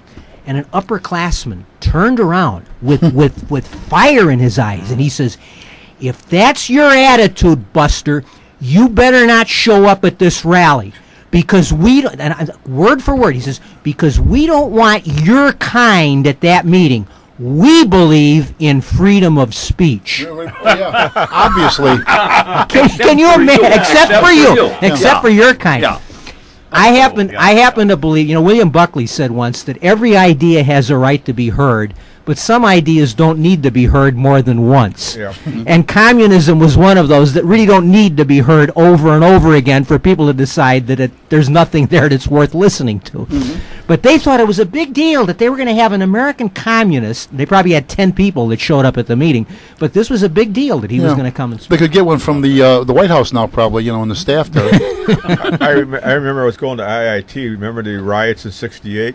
Do I remember them? Oh, baby. But anyway, I caused them. No. They had the crosses out in the various campuses. What? And they had some crosses out at IIT, and I knew a full-time student there, and I asked who put those crosses out, and he said, "I haven't the foggiest idea. We're too busy to worry about that." Talking about the students at IIT, because they're engineering students in general. So some liberal college came out there and put it on the campus of IIT. What did he put out there? I don't understand. Crosses. Crosses. Yeah. Like a crucifix cross? No, I don't. Yeah, I guess so. I don't remember. Commemorating the dead. Yeah. Oh. I don't know. What's the connection? I'm just talking about the liberalism versus conservative. Oh, yeah. Can't even call it liberalism. Now you have to call it progressivism. They don't Yeah, even well, like to use the word liberal. What's Now they are liberal? progressives. What's liberal about them anyway? I always thought I was a progressive conservative. Which Progressive. means I Canada had a progressive I conservative understand, progress, but I don't understand their term for progress. Yeah. Bill, did you say something? Do you want to say something? No. I was going to say, what's liberal about a liberal? Doesn't liberal mean like I'm for the town? Yeah, that's fine and dandy, but I'm also free to let you express yourself? Originally, in the 19th century, that's it had what it was. some of that meaning, but it quickly became the left. I mean, As quickly long as you liberalism agree with them, became you're the okay, left. right? Yeah. As long as you agree with them. Yeah. Yeah, that was why this idiot didn't sense the incongruity. Of, we believe in freedom of speech, and we busted out laughing, and he that enraged him. He didn't understand what we were laughing at when I believe in freedom of speech. I got a good example. When I was in the youth division, I was detailed at Tilden High School. One time, one of the regular people weren't there, and the librarian, very elderly lady, a really black lady, was talking to a young girl, black girls in high school, and about. Oh, the whole gist of it was if she gets pregnant, get an abortion, and that's nothing. It's no big deal. It's just she says, ask him. So I said, yeah, you're right. You destroy that. You're destroying another human life is what you're doing. Oh, she didn't want to hear that. You know, of course. No. So that was ask him. You know, whatever. Of Well, course, I'm just one of those chauvinist males. You know. I got to tell you, I learned early on in one of my first stories that I had written of any consequence as a newspaper reporter. I get a call one morning from some guy who didn't like what I had written, and it was a fairly innocuous thing, and he called me the leading communist on the North Side. Now, I got to tell you, I am not, nor have I ever been, A member card-carrying- of the Communist Party. Following day, I get another call. From Joe McCarthy. No, this is from somebody calling me the leader of the fascists. Oh, yeah. And I thought to myself, I know I have done a good job. Yeah. I have apparently alienated both extremes. groups of nuts. Sounds I like must have done something right that day. Sounds like the beginning of Citizen Kane, where Well, they're showing that newsreel. Yeah. Charles Foster Kane is a communist, and like Charles Foster Kane is a socialist. He's a fascist. Yeah. And Right. you have the quote, "I am an American." Charles Foster. Well, that's what Hearst always called himself the American. You know that, right? But anyway, what you were just saying before, the two philosophies can't be as that far apart as people seem to think, because after all, Benito Mussolini was expelled from the Italian Communist Party, He was a leader of the and he went out and started his own. So, Socialist Party, the Italian Socialist Party. Yeah. oh, was that Yeah, the the same Socialist thing? Party. And Did they have ice cream socialist or Yeah, what? he was a socialist. Yeah, He was the editor of the Socialist newspaper. He was. And Hitler's party was National the Socialist. Yeah. Workers And the Party. German Workers' Party. When was the last conservative you know that called himself a socialist worker? I'll bet a lot of input from the workers there too. Huh? Oh, yeah. There's been a lot of input. Yeah, And Joe Stalin, the communist, the Two vanguard extremes of the are much people, more common than the large the side. vanguard. No matter how many million you got to kill, for right? my money, they're all on the left. The last fascism, The last they're all time on you the heard left. somebody say that they were a socialist was not too long ago, John, and he was from Washington, D.C. Bernie Sanders calls And- himself a socialist. Yes, and, He's running for the Democratic nomination for president. and that's what this is turning into, is a socialist regime. Yeah. Well, Well, that's And he's treated as sort of Too a bad they lovable don't eccentric. teach- You know, everybody treats Bernie Sanders as he's kind of the Yeah. kindly old fellow that just happens to be a socialist. at least he's honest about it, though. He's upfront about it. Yeah, that's the one argument in favor of him. Yeah. Yeah. They should teach that in college about what a socialist is, what a fascist They're teaching is, and that. socialism. Right. But they just teach the Socialism, yeah. The leader of that, of course, is Berkeley, California, University of California, is notorious for that. The great Iron Lady said the trouble with socialism is eventually you run out of other people's money. Well, The great Iron Lady, who are you talking Margaret about? Thatcher. Margaret Thatcher, I gotta admit, Margaret Thatcher is not one of my favorite people. And I'll tell you why. yeah, tell us why. You mean that centerfold she did that time? That would have The clinched War it. with the Falklands? No. No. Margaret Thatcher's treatment of the situation in Ireland was about the worst. It set back Irish-English relationships back several hundred years. I sometimes wonder if she wasn't an illegitimate daughter of Oliver Cromwell. I don't think someone who is as ardent a Tory as Margaret Thatcher would have had anything to do with Oliver Cromwell. But she had no choice in the matter. No, there's no room. You can't. No, you can criticize Thatcher, but you can't compare her to Oliver Cromwell. Cromwell was an iron-fisted dictator. Yes, he was. Yeah. Yes, and he was a man. He was a revolutionary, and Margaret Thatcher was no revolutionary. Yeah, he was enough of a revolutionary, in fact. Cut off that the when head of he- a king. When he came off with the penal laws in Ireland, those were the same laws with a few modifications, which were picked up about 250 years later by a certain aspiring artist paper hanger Yeah. by the name of Adolf Hitler. Cromwell's. The Nuremberg laws were the identical laws of Cromwell's. Cromwell is the prototype for Hitler, for Stalin, for every 20th century dictator. You By can, you the can find the way- origin in Oliver Cromwell. Does anybody here know what this is, the 800th? Magna Carta.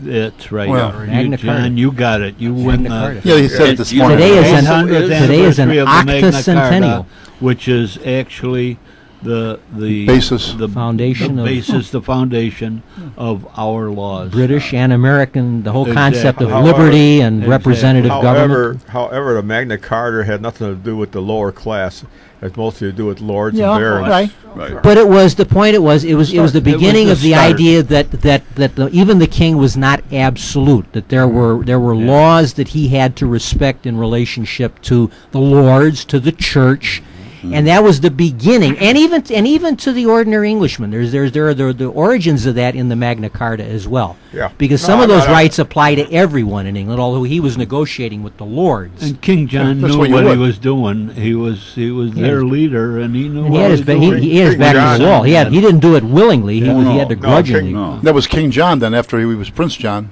Yeah. Same guy, right? And After he- Richard got killed. And Yeah. after trying to Prince deal with John, Errol Jack, Flynn they and called him. Prince John was not known for being a nice guy.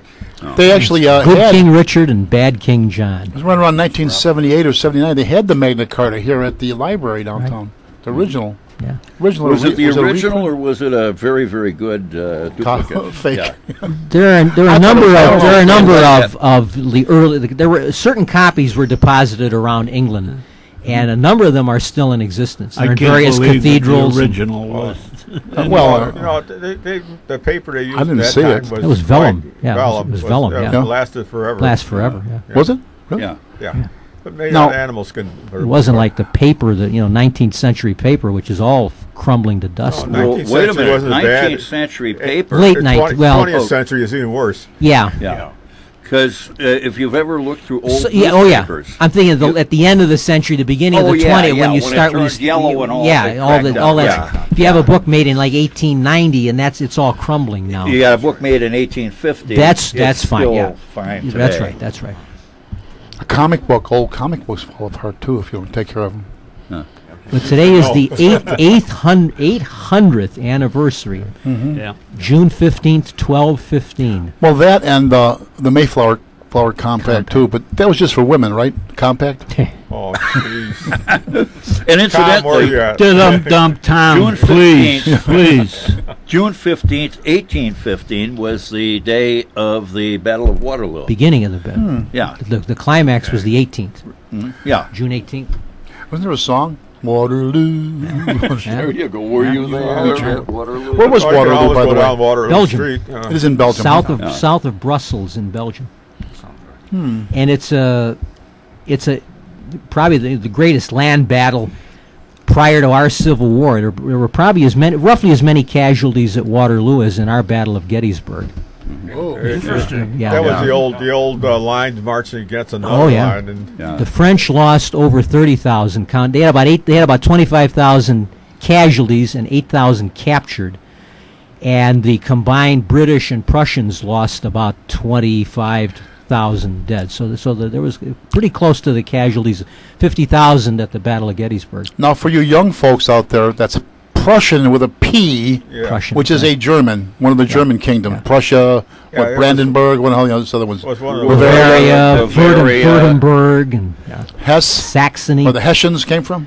Hesse was not a kingdom. Hesse was a grand duchy. Duchy. Oh, Grand Duchy. Well, Grand Duchy. Saxony was a kingdom. Bavaria was a kingdom. Württemberg became a kingdom, and Prussia Prussia with a P. and Hanover. Hanover? Those were the five Hanover. kingdoms. Do you have a Hanover? Otto von Bismarck. Hanover. Uniting those places. I also got a. Oh, I what's got fun- their insurance.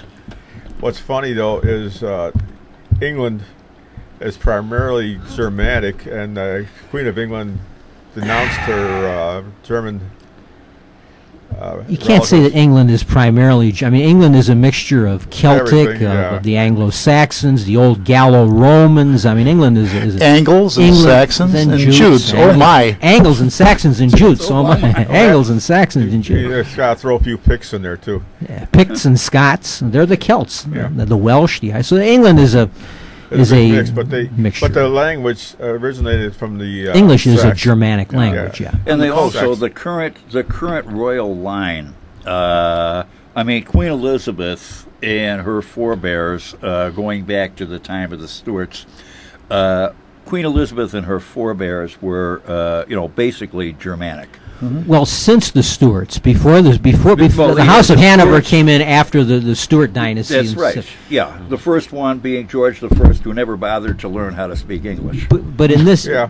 in this century, I mean, this has changed because of the marriage with the Queen Mother, who was Scottish, Princess Diana. There are all these other bloodlines are in the royal family. now. Well, So you can't yeah. really say the family is Well, completely Germanic. You Oh, not you gotta go completely, but back to predominantly. Queen Vicky there and Prince Albert, and that's where a lot of the royal family came in too. Well, for a time, the British royal family married into the German because they were the only Protestant royalty in Europe. Right. They couldn't marry into the French royal family or the Spanish or the Austrian, and or the Russians were Orthodox. The only Protestants were either in Scandinavia or in Germany or the Yeah. Dutch. Now they were out of royalty altogether, so now they're marrying the commoners.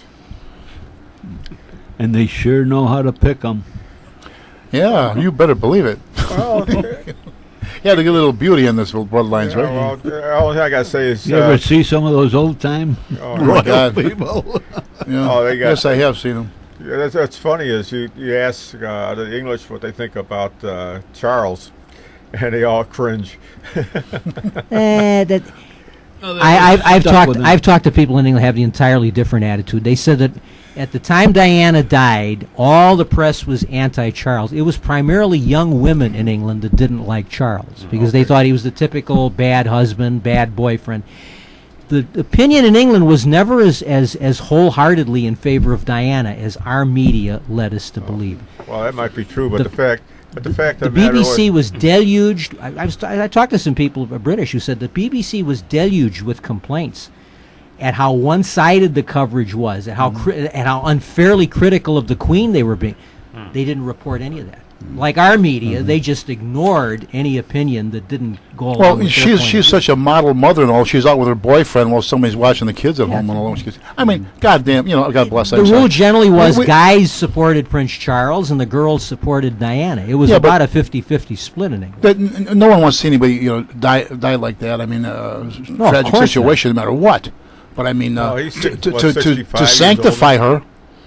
Well, there was one sign that someone was holding at Diana's funeral. Diana, born a princess, died a saint.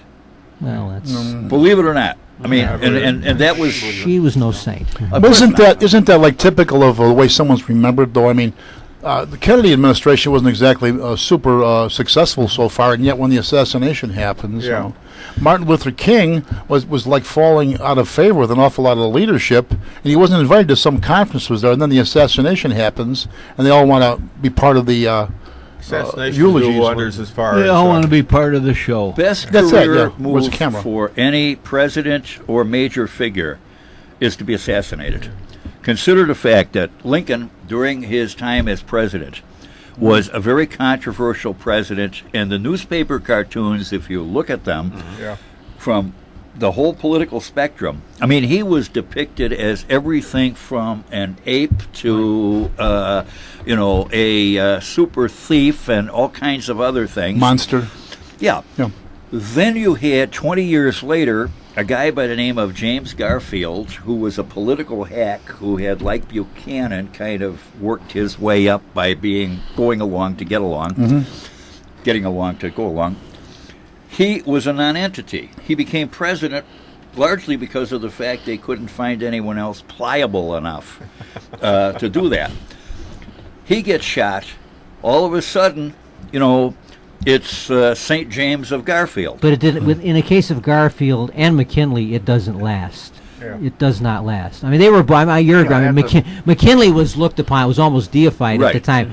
But it was quick. I mean, today neither Garfield nor McKinley is remembered as much of anything. I mean, other than the fact that they were assassinated, and you learned that they were the presidents who were assassinated. Yeah. But nothing comparable to what happened. Yeah, and to of Lincoln. course in McKinley, the legend is actually further enhanced by the fact that his dying words, as he was laying in bed, half delirious, singing the hymn "Nearer, My God, to Thee," which almost became a second national anthem for a while, So, and then of course Kennedy, this was brought up earlier, Kennedy had his faults, but right after he was assassinated, there were even people wondering if maybe they ought to begin the process of looking into seeing if he could be canonized. I wasn't aware of that. Yeah, Yeah, that was something. Cardinal Cushing was looking into the idea. The one thing I wanted to say, though, about Lincoln is that, as controversial as Lincoln had been during the war,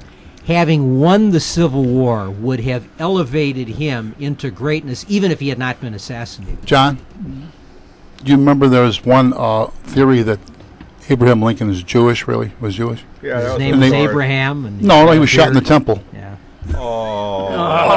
Okay. That was We're Jack going to be Ryan. right back after these messages of interest and importance.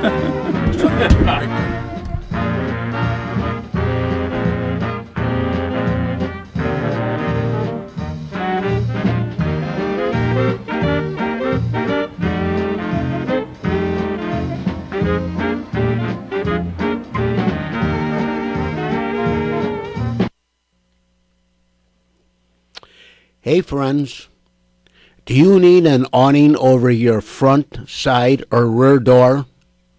Or your windows? How about a canopy for your carport? Or a patio cover over your patio so you can enjoy being outside in case of rain in the warm weather? All you have to do is call Awnings and More, and Raphael Bogus will drive over, measure up whatever you need, and go from there. You can call Awnings and More at 773-710-8403 or 847-890-1447. So if you need an awning for your windows or doors, call Raphael Bogus at Awnings and More at 773-710-8403 or 847-890-1447. Raphael also installs hand railings for your front, side, or back steps. You must be safe when you go up and down the steps, especially in bad weather.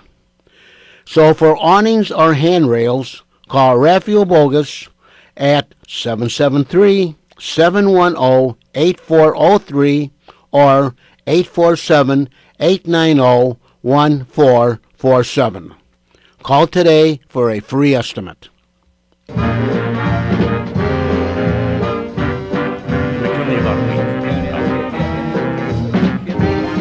Now back to our discussion.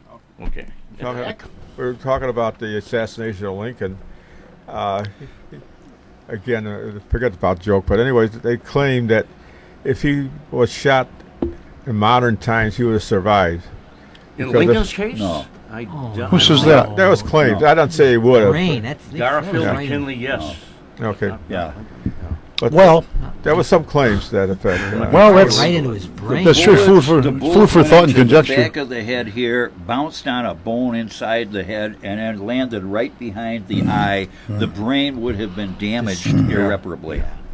It's amazing how he lingered for about 8 hours after. Yeah. Now, getting back to that, we should finish up strong with the Civil War again in Chicago. Was there a lot of? Would you know, Pat? a lot of sympathizers in Chicago? Yes, with there the were. South? You mean Confederate Copperheads? sympathizers? Oh, yeah. Copperheads, they call them? Copperheads, You remember yes. them? As a matter of fact, that's one of the things that there was a problem locating Camp Douglas where you did, because this city had a pretty vocal Copperhead component. Remember, not everybody was in favor of the Civil War. There were people who felt Lincoln that, wasn't in favor of the Civil War. no, but I mean, Lincoln wasn't looking for once the fight started, there were people who felt that we, the American people, were being dragged into a war which could have been avoided, and there wasn't uniformly. Various groups were not too happy about the war, mostly the poor, because as soon as they instituted the draft, they also instituted a way to get out of the draft legitimately. If you could come up with $300, now it's $300 in 1862 money, Which was a lot of money. which was yeah. a lot of money. What are we talking about today, you think? You'd be talking about maybe $2,500, $3,000. Oh, more than that. More than that. Oh, Well, more you gotta than look that. at conservative. More than that. You gotta look at conservative estimates. living wage at that time was about $8 an hour pay. The average worker was making $3.50 a week. Yeah.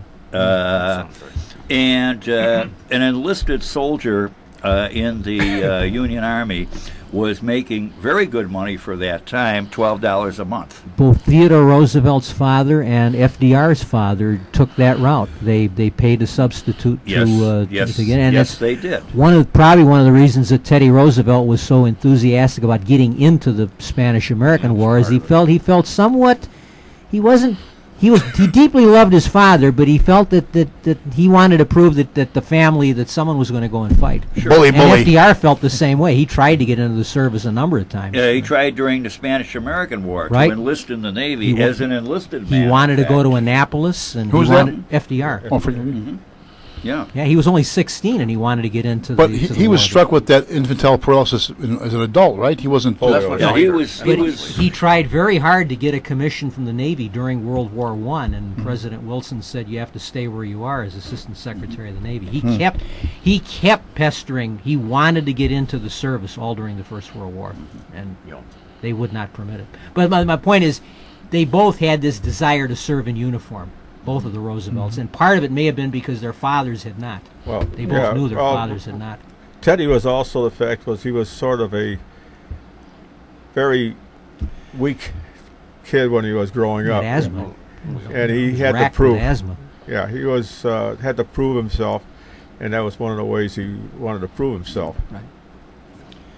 And he did. He became the only president in our history to win both the Congressional Medal of Honor posthumously. But it took him 100 years. It took him 100 years to get it, and to get the Nobel Peace Prize, Yeah. Right. which he got, while he was still Well, alive. he also Well, he- started a National Park Service. Didn't he mediate war between Russia and Japan? Was that what it? got That's him what he the got Peace the Nobel. Prize. Yeah. That's Yeah. what got him the Peace Prize. Yeah, But- The Treaty of Portsmouth, New Hampshire. right. That's right. But the He was recommended for the Medal of Honor in 1898, and for political reasons, Right. he was not. There's no question he was entitled to it. Well, There's see, no yeah, but question. see, entitled to it. because he was not a regular. Right. He was a volunteer. And because of the fact there were a lot of people, Teddy Roosevelt, by all accounts, was an easy person to like and an easy person to hate. And No so in between, huh? he didn't have too many friends. But, Teddy Roosevelt put his money... Quit talking about me, Pat.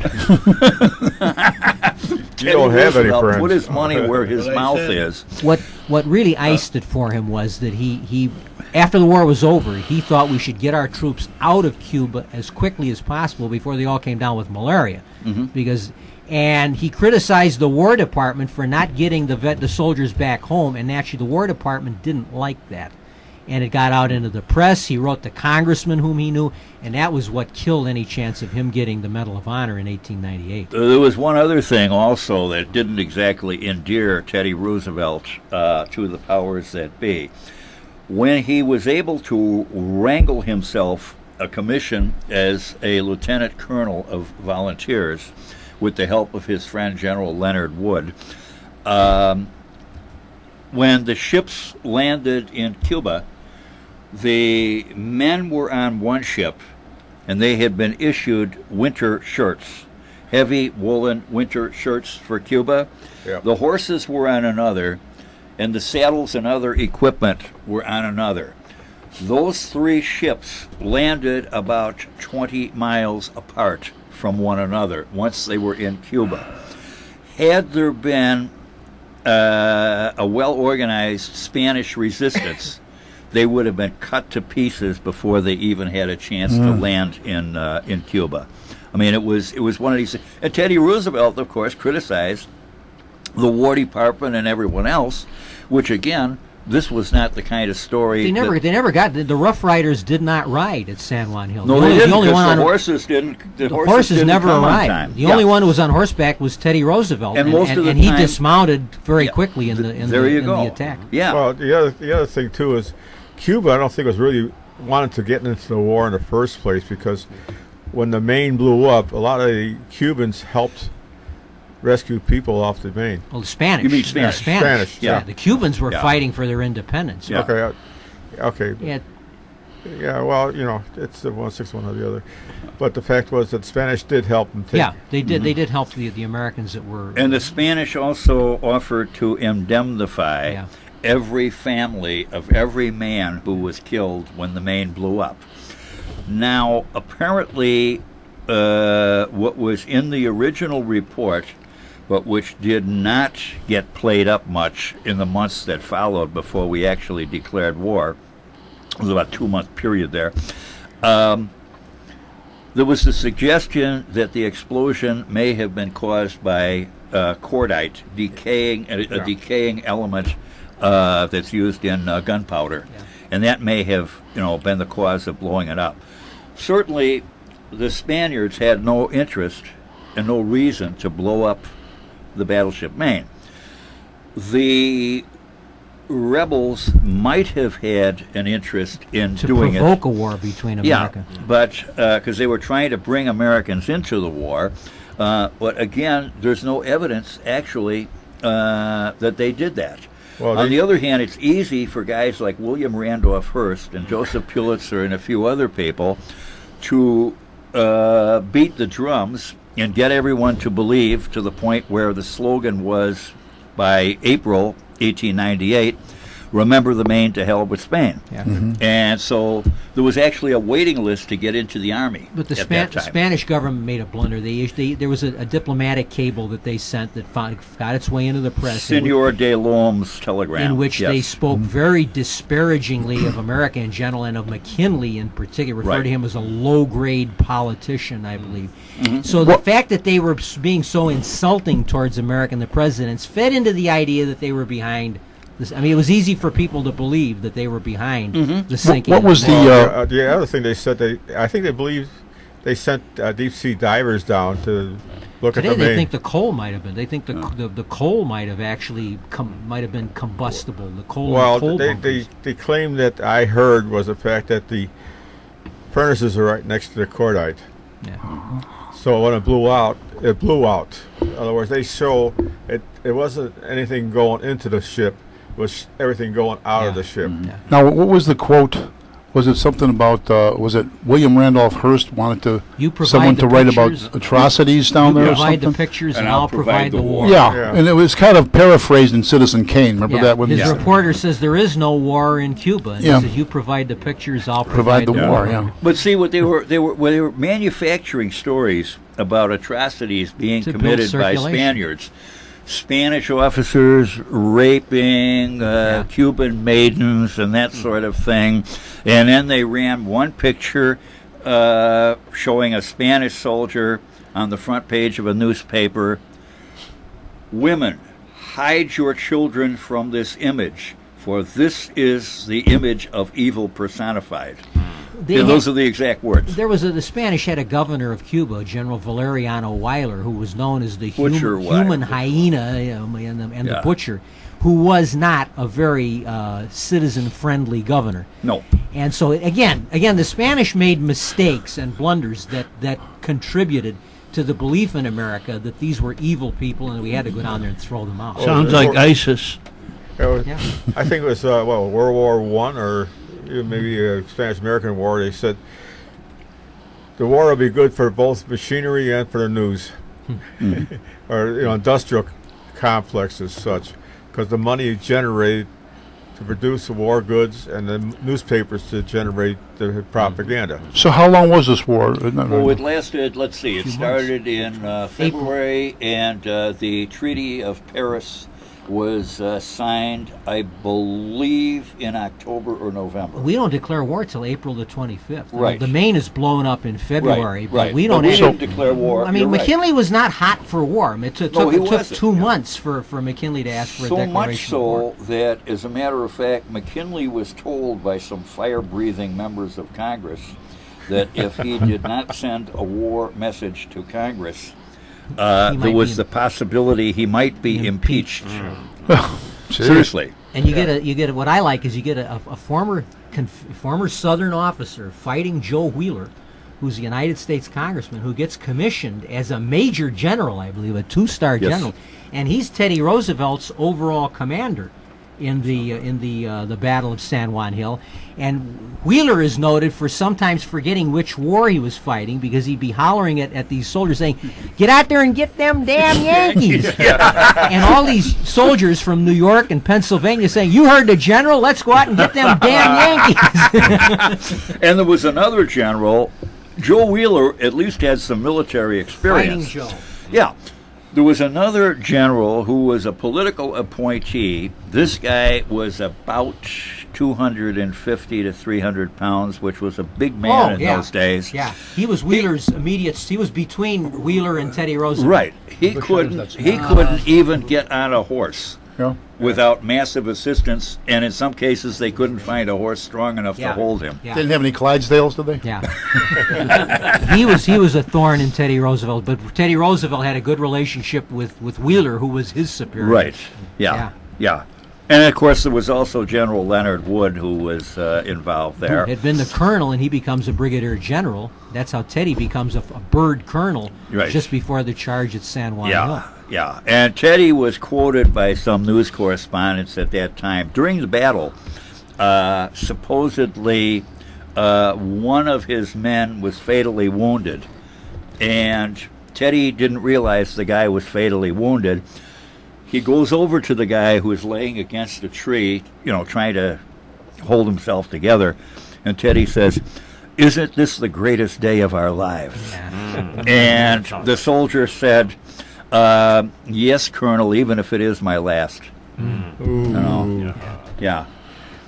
Well, there's no question. Teddy Roosevelt does not become president of the United States if not for that one day at San Juan Hill. His crowded hour. That propelled him into the governorship of New York, and from there he gets bumped into being vice president. They thought they were burying him there, I suppose. Huh? He was being kicked upstairs to get rid of him by the New York politicians who had had enough of him in the governor's chair, little thinking that William McKinley is going to be assassinated a few months after the beginning of his second term. And if modern medicine had existed at that time, McKinley would have lived. Probably would have lived. Yeah. On the other hand, He if was shot Ronald in- Reagan had been shot in 1901, He would have he died. surely would have died. Yeah. Good point. It's all a matter of timing. Yeah. Well, Ronald Reagan, they didn't really make much out of his assassination once We're he was realizing now it was much serious than we were led to Very believe at serious. the time. For a while, we didn't know he had been shot at all. Yeah, well, he was quite an actor too, and he played the I part. think that this is a man in his 70s. The fact that he bounced back, I mean, it's a credit to him as well. He was in good shape. Yeah. He was in very good I shape. like the panache of the guy, I hope- where he is being wheeled into the hospital emergency room, and he says, "I hope you guys are all Republicans." I was going to say that one. And the doctor said, the lead doctor, who was a Democrat, says, we are all today we are, Mr. President. Well, local guy Tim McCarthy was on the presidential detail. He's the one that charged with his arms up in the air. He's chief of police of, is it Tinley Park? Out that way or something? I think it is Tinley Park. I actually worked for his father. Norm McCarthy was a sergeant on Old 48th Street. Wow. This guy looked like, if you're at Central Casting and you want to see an Irish cop, sergeant in Chicago, He'd be him. Broad-shouldered, ruddy complexion, silvery hair, that was him. I'm sure he's gone now, but I'm talking about how many years I saw him. I talked to him 4 Who, weeks McCarthy? ago. He was at Tim McCarthy? Jim McCarthy. Oh. He was at the City Club of Chicago when the police superintendent, Superintendent McCarthy, no relation, was speaking there, and he was one of the guests. And I talked to him after the luncheon was over. He's more like Charlie McCarthy to me. Which one, the superintendent? Yeah. Yeah, of course. What do you think about that? Well, Bergen. Well, you got to remember, all superintendents are political hires. So Well, yeah. They're on a short leash, but I they should like be. this new order that they came out with, that no tattoos will be shown, and Yeah. get rid of the baseball Baseball caps and the watch caps. And yesterday, talking to a couple of people at the police mass, one of them was the one that signed the order to wear the caps, and the other one was the guy that had contacted me about the fire department wearing baseball caps, and they were both very upset that this was being overturned, because it lent a lot of just a lot of goodwill among the men. I don't agree with that watch cap. I think Well, the watch cap is kinda the only stupid. practical thing to wear in a Chicago winter. Well, Yeah, they, that's what I was they thinking, yeah. have What is have the that watch? Russian. I don't know. What do they mean? Is that One fur of those- cap one with of the those- foot? No, no, it's It's a, wool. like It's a a wool stocking cap. cap, Yeah. like, Oh, like a okay. sailor. Yeah, it's from the Navy, As a right? sailor, Yeah. yeah. Okay. Yeah. And it's got CFD on it and that. One thing I know But is the other cap that they got is that Russian cap with Yukasha, yeah. Cuddly Dudley hat. they'll yeah, call it. yeah, Yeah. And who the Oh, those hell are- is going to wear that? Well, that's been. I've worn that. We can wear your shield on that too. Is it? Yeah, that's Yeah, that's been around a long No, time. The trouble with that is, if in the spring when it gets a little warm out, you get really hot under. Well, you don't wear it. Well, you don't wear It's it. only for winter. You're not Yeah. stupid. You But know, yeah, but I mean, you so you wear get- the cap, It's for the winter. baseball cap. Yeah, but you got the transitional period of time, and usually Transitional time depends on the temperature. Right. there is the thinking, though, that a baseball cap is for baseball, and that it doesn't represent the authority of a police officer. I've always tended to that thinking, that a baseball cap simply doesn't convey the authority that the military cap, the service cap, does. For Well, a there's police got to be officer. some. I know it's more comfortable. There, I'm sure has got to be some answer for this in the middle, because time was if you got out of the car without your hat on, they want to give you a day off. Oh yeah. And yet I see guys on a detail Yeah. directing traffic with no hat on or something. Some bosses were just, and on both sides, some bosses were just Yeah, the cap. idiots over this Yeah, thing. I you know, understand. I understand. like Jack said, you got out of the car, you'd had to have that on. Yeah. You know, that's nonsense. I remember, it has nothing really to do with this, but I was working in the water department, and this guy's wandering around the hallway, and I asked him, need any help? And it's deputy commissioner. He was lost. You're walking around the Deputy Commissioner of what? water, Okay. plumbers. Of the actually. hallway. You couldn't pass water? Yeah. Yeah, it was a deputy commissioner of plumbing or something like that. I don't know. Throckmorton P. Gildersleeve, the water I commissioner. never saw him again, but Where's my office? I think he fell in one of the filters and nobody missed him after that. Leroy. Anyway, we're trying to get back to the Civil War. Yes. Okay, Copperheads we were talking about now. We'll continue this after the break, which is still about 8 minutes away. But Copperheads, was there any sort of... it's a film based on a real incident, I believe, called The Raid. Did you ever Yes. see that with Van Heflin? Yes. What they do is they collect a bunch of Southern boys to go into Canada to come back across as if they're Canadian. And this actor, Robert Easton, is in it, and he said, read this. He goes, I am a citizen of Canada. You know, the big, tall, blonde guy who used to do dialects too. I said, no, you'll never do, But anyway, what they do is he represents himself in there, and is it a prison? Do they break out, or just a raid on the town? They were raiding the town. Yeah. And it is actually based on a real incident that occurred, because there were several small units of Confederate soldiers in civilian clothes who went into Canada, and their job was to conduct fifth column operations behind the Union lines. And the thinking was that if they came behind the Union lines and wreaked all kinds of havoc, it would have a great deleterious effect on Northern morale. It did not, because most of these attempts were nipped in the bud before they... I mean, there was a plan to burn down New York. They had Confederate agents in New They York. were going to burn P.T. Barnum's museum. Among other and things. hotels, and Yeah. there was no Empire State Building No, for them but- to go but there after. was, But you know, that was not... I mean, this P.T. was- Barnum's museum, they considered the main landmark in New Yeah, York they- City. The only catch with that, of course, if they got caught, they could be shot for spies. That was sure. it. That's true. But, you know, if you were in a uniform on a battlefield, you could get shot any day of the week, too. Yeah, but this one was more direct. So you were taking, that risk by being in the service to begin with. Thing that's always puzzled me about the Civil War and about fifth column operations, Chicago was the railroad hub of the North. Right. Chicago was also the meatpacking hub of the North at that time. If I were a junior officer on the Confederate General Staff in Richmond, I would have proposed the idea, why don't we send some people up to Chicago, blow up the railroad yards, blow up the stockyards, have thousands of cattle stampeding through the streets of Chicago, then follow that up with the release of prisoners from Camp Douglas, followed by the release of prisoners from Rock Island, which was an officer's prison. You could have delayed the war, by the end of the war, by at least a year. But the thing, what I would say in response is, then as today, if you want to strike at America, the first city you think of is New York. Right.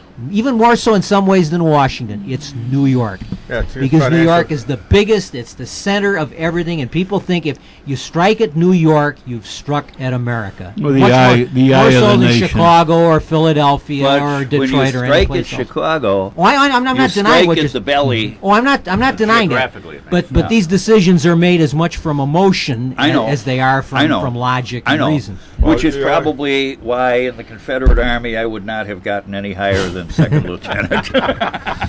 You know, I'm just looking at this article, and it said that fearing a prisoner revolt at Camp Douglas, a military official declared martial law in Chicago. And civilians, including the Chicago mayor and his family, were arrested, tried, and sentenced. Yes. Which was that mayor? I'm trying to remember the guy's name, but what happened was his wife was an active supporter of the Copperheads. She was allegedly shielding escaped Confederate prisoners in the basement of their home. He was involved in a few clandestine operations, but nothing that could be directly connected with any treasonable act. She was locked up for a while. He was held and he was released, and eventually, after the war, he was relocated, shall we say, to Kentucky. Was he from there originally, maybe? Or No, as a matter of fact, he was from Ohio, I believe. Oh. But see, you had a lot of sympathizers. For example, you had a U.S. Senator, Clement Vallandigham. Clement Vallandigham in the Senate, U.S. Senate. He's a congressman. Was he a congressman? congressman. Okay. In Congress, was constantly making speeches, urging a settlement with the South, even during the heat of the war. Finally, they decided if Mr. Vallandigham liked it that much, they took him and arranged for his transfer Dumped him at on the the- border. And he went down to, I think it was New Orleans, for the duration of the war. He couldn't come back. he was a congressman when they did that? Congressman. He was a congressman. United States You remember the U.S. from Congress? Ohio, I think. Yeah. But I mean, what, was he under arrest and put down there or what? He was arrested, Oh, he and was then arrested. he was sent to. They arranged under a flag of truce to transfer him to Confederate control. You know, always the funny stories you hear about some truces, as temporary as they may be, was I believe it was during this Revolutionary War where they called a truce, and one side went in the river and took a bath, and then they withdrew, and the other side came in and cleaned up, and then they came back and they started shooting at each other again. That kind of thing happened in the Civil War too. Yeah. There were incidents like that in Yeah. the Civil War. First World War, World stuff War like One, that the great happened. the great Christmas truce. Yeah. 1915. The other funny story about World War I was, of course, Lily Marlene, which was an international favorite, was written by the Germans, and they were supposed to be getting royalties, and they withheld royalties until the end of the war because of the fact they could not give royalties to the Germans. Well, when the movie Casablanca was made, the Germans were supposed to sing in the famous scene where they have the face-off between the French and the Marseillaise. The Germans were supposed to sing the Horst Wessel Lied, which was the Nazi anthem, Oh yeah. rather than Die Wacht am Rhein, which Watch is on an the old Rhine. which is an old imperial song. Which Watch was, on the Rhine. yeah, Which the was Watch on the not Rhine. the national anthem. No, it was banned, actually banned by the Nazis because Hitler didn't favor anything that went back to the days of the monarchy and the Kaiser. Except him. But the legal office at Warner Brothers said you can't use the Horst Wessel song because the Nazi Party owns the copyright to it. Well, and we could be sued. This is literally true. They said we could be sued. We're at war with Germany. It's 1942. We could be sued by the Nazi Party for infringement of their copyright. Besides, John, horses can't vessel. Yeah. That was it was Horst Wessel was a man. And incidentally, do you know that? Oh, excuse me now. We're going to have to make another break, Hold it- and we'll hold be it right up. back after these messages of interest and importance. Sounds just like Gerald Moore there, doesn't it? That is a true story. I know. Well, the other. I mean, I didn't know about the Horst Wessel.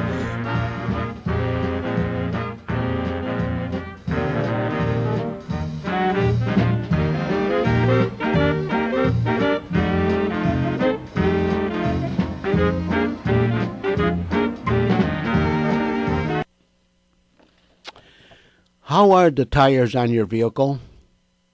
Do you need motor oil? Or transmission fluid? Or power steering fluid? Or antifreeze? How about the wiper blades? Are they in good, sharp condition? Is the windshield washer fluid in your tank full? How good is your battery? Do you need to replace light bulbs? Well, the place to pick up all these items is at Berkeley Auto Supply at 5237 St. Charles Road in Berkeley, Illinois. Stop in and see Tom, and he will get you any part or supply you might need for your vehicle. He has every tool, part, and supplies you might need from the front bumper to the rear bumper, from the top of the roof to the bottom of your chassis. You can call Tom at 708-544-8350, and they are located at 5237 St. Charles Road in Berkeley, Illinois. Tom's hours are Monday to Friday, 8 a.m. to 8 p.m., Saturdays from 8 a.m. to 6 p.m., and he's even open on Sundays from 10 a.m. to 3 p.m. That's Berkeley Auto Supply, 5237 St. Charles Road, and he is just east of Wolf Road and west of Mannheim Road, about 2 miles on the south side of the street.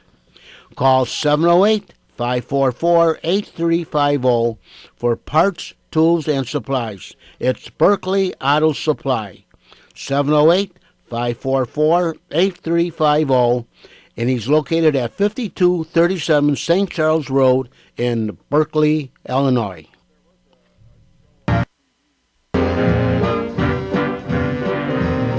Now back to our show. Pat, I wanted to ask you, with all these Copperhead plans and movements in the Civil War days, how much of them do you think were really thwarted by the Pinkertons? That many of these, some were, not as some many were. as maybe we like to hope. We think some were. I mean, Pinkerton, incidentally, he's buried here in Chicago Right. at Rose Hill Cemetery, or Graceland Cemetery. Graceland Cemetery, yes. Graceland. Yeah, The and private eye. Pinkerton's a kind of a complex character. As a person from a union background, longtime member of the newspaper guild, etc., Obviously, I don't particularly like his labor-busting tactics. However, during the Civil War, he was probably the best tool that Lincoln had, both in terms of keeping Lincoln alive and also in terms of gathering information. He set up what amounted to the precursor of the Central Intelligence Agency, not riddled by the usual, political stuff. And he brought about him, for example, the first woman detective in the United States, who was on the train with Lincoln when he went from Springfield to Washington. She looked like an ordinary housewife, except that she was packing 1 or 2 guns and knew how to use them. She later doubled as a spy, along with a guy by the name of Timothy Webster, and these people actually infiltrated some of the best cocktail parties in Richmond, which are great places to get information. And she was caught, as was Webster. The only reason they were hanged was because we had just hanged a Confederate agent by the name of Sam Davis, no relation to the president. It was no longer a gentleman's war. Jefferson Davis, you mean, right? Yeah. No, President Not the Jefferson. real Yeah. president. No, okay. Right. And it was no longer a gentleman's war where prisoners would be sent back in due course with the promise not to be bad boys again, that kind of thing. Oh, you mean kind of like with what's his name, Bergdahl, and the 5 traded Taliban top That was agents? a good deal, wasn't it? I mean, think of that before. We get that's one. We get one that's guy. a program in itself. I know. Go ahead. I'm sorry. I didn't mean to interrupt. Yeah. Anyway, so because Sam Davis had been hanged, the Nathan Hale of the Confederacy, as he's referred to down there, they decided they needed to make an example of these Yankee spies. But, Washington, you talk about Copperhead activity in Washington. Washington was sort of the Lisbon of the Civil War. You remember during World War II, Lisbon was the network place for spies. You had spies of every description attending cocktail parties and dinners and that sort of thing. And, a pretty lady overserves a general. It is amazing how talkative this guy Bits is of going to be. information can be picked Oh, up. yeah. That's right. That was one way they always did it, yeah. Yeah. Mata Hari was notorious for that, too. Yeah. And incidentally, That was World War I. Mata Hari was not that good looking of a person. Neither was Cleopatra, so they say. That's what I understand. So Great, so there great was- beauties of history weren't. I mean, somebody needs to write a book one day on not the battlefield Civil War, but the espionage aspects of the Oh, yeah. Civil That War. Yeah. Pat, let me go here because we're getting to that point. This is from 2007. It's from 2014. And I read, the formal site of a Civil War training and prisoner of war camp on the south side of Chicago has received formal recognition. The site once housed black soldiers who were recruited for the Union Army as well as Confederate soldiers who were captured during the war. It was once a part of Camp Douglas, where about 6,000 Confederate soldiers died there throughout a 4-year period. The property is now owned by Prologue Incorporated. When it purchased the land in 2007, the Alternative School Network agreed to open a Civil War museum that honors black soldiers. The future museum will be developed by the Camp Douglas Foundation. I take this as very offensive, that it is just going to be for black soldiers. This is no longer the And case. it is No, not. this is no It is longer not? the case. Okay. There is going So to be somebody a Camp else Douglas was- Museum. This was a separate Okay. group entirely. There is going to be a Camp Douglas Museum. The museum is going to be built in the form of a barracks, identical to the type that the prisoners lived in. And there'll be another barracks next to it, which will be an actual barracks. So that has changed. Now it's going to focus on the prisoners who died there, the whole business of prison camps during the Civil War, how they got that way, why they got that way, and also, yes, they trained black soldiers there. They also trained the Chicago Irish Brigade. So there is going to be something on that too, because remember, cities throughout the country, not just Chicago and New York, sponsored Irish brigades. And at the end of the war, General Lee was asked by a reporter after the smoke had cleared, how is it that the Southern armies, with probably the better generals, probably the advantage of geography, a number of other things, how is it that the South lost the war? And Lee said to this reporter, well, Mr. Lincoln had more Irishmen than I did.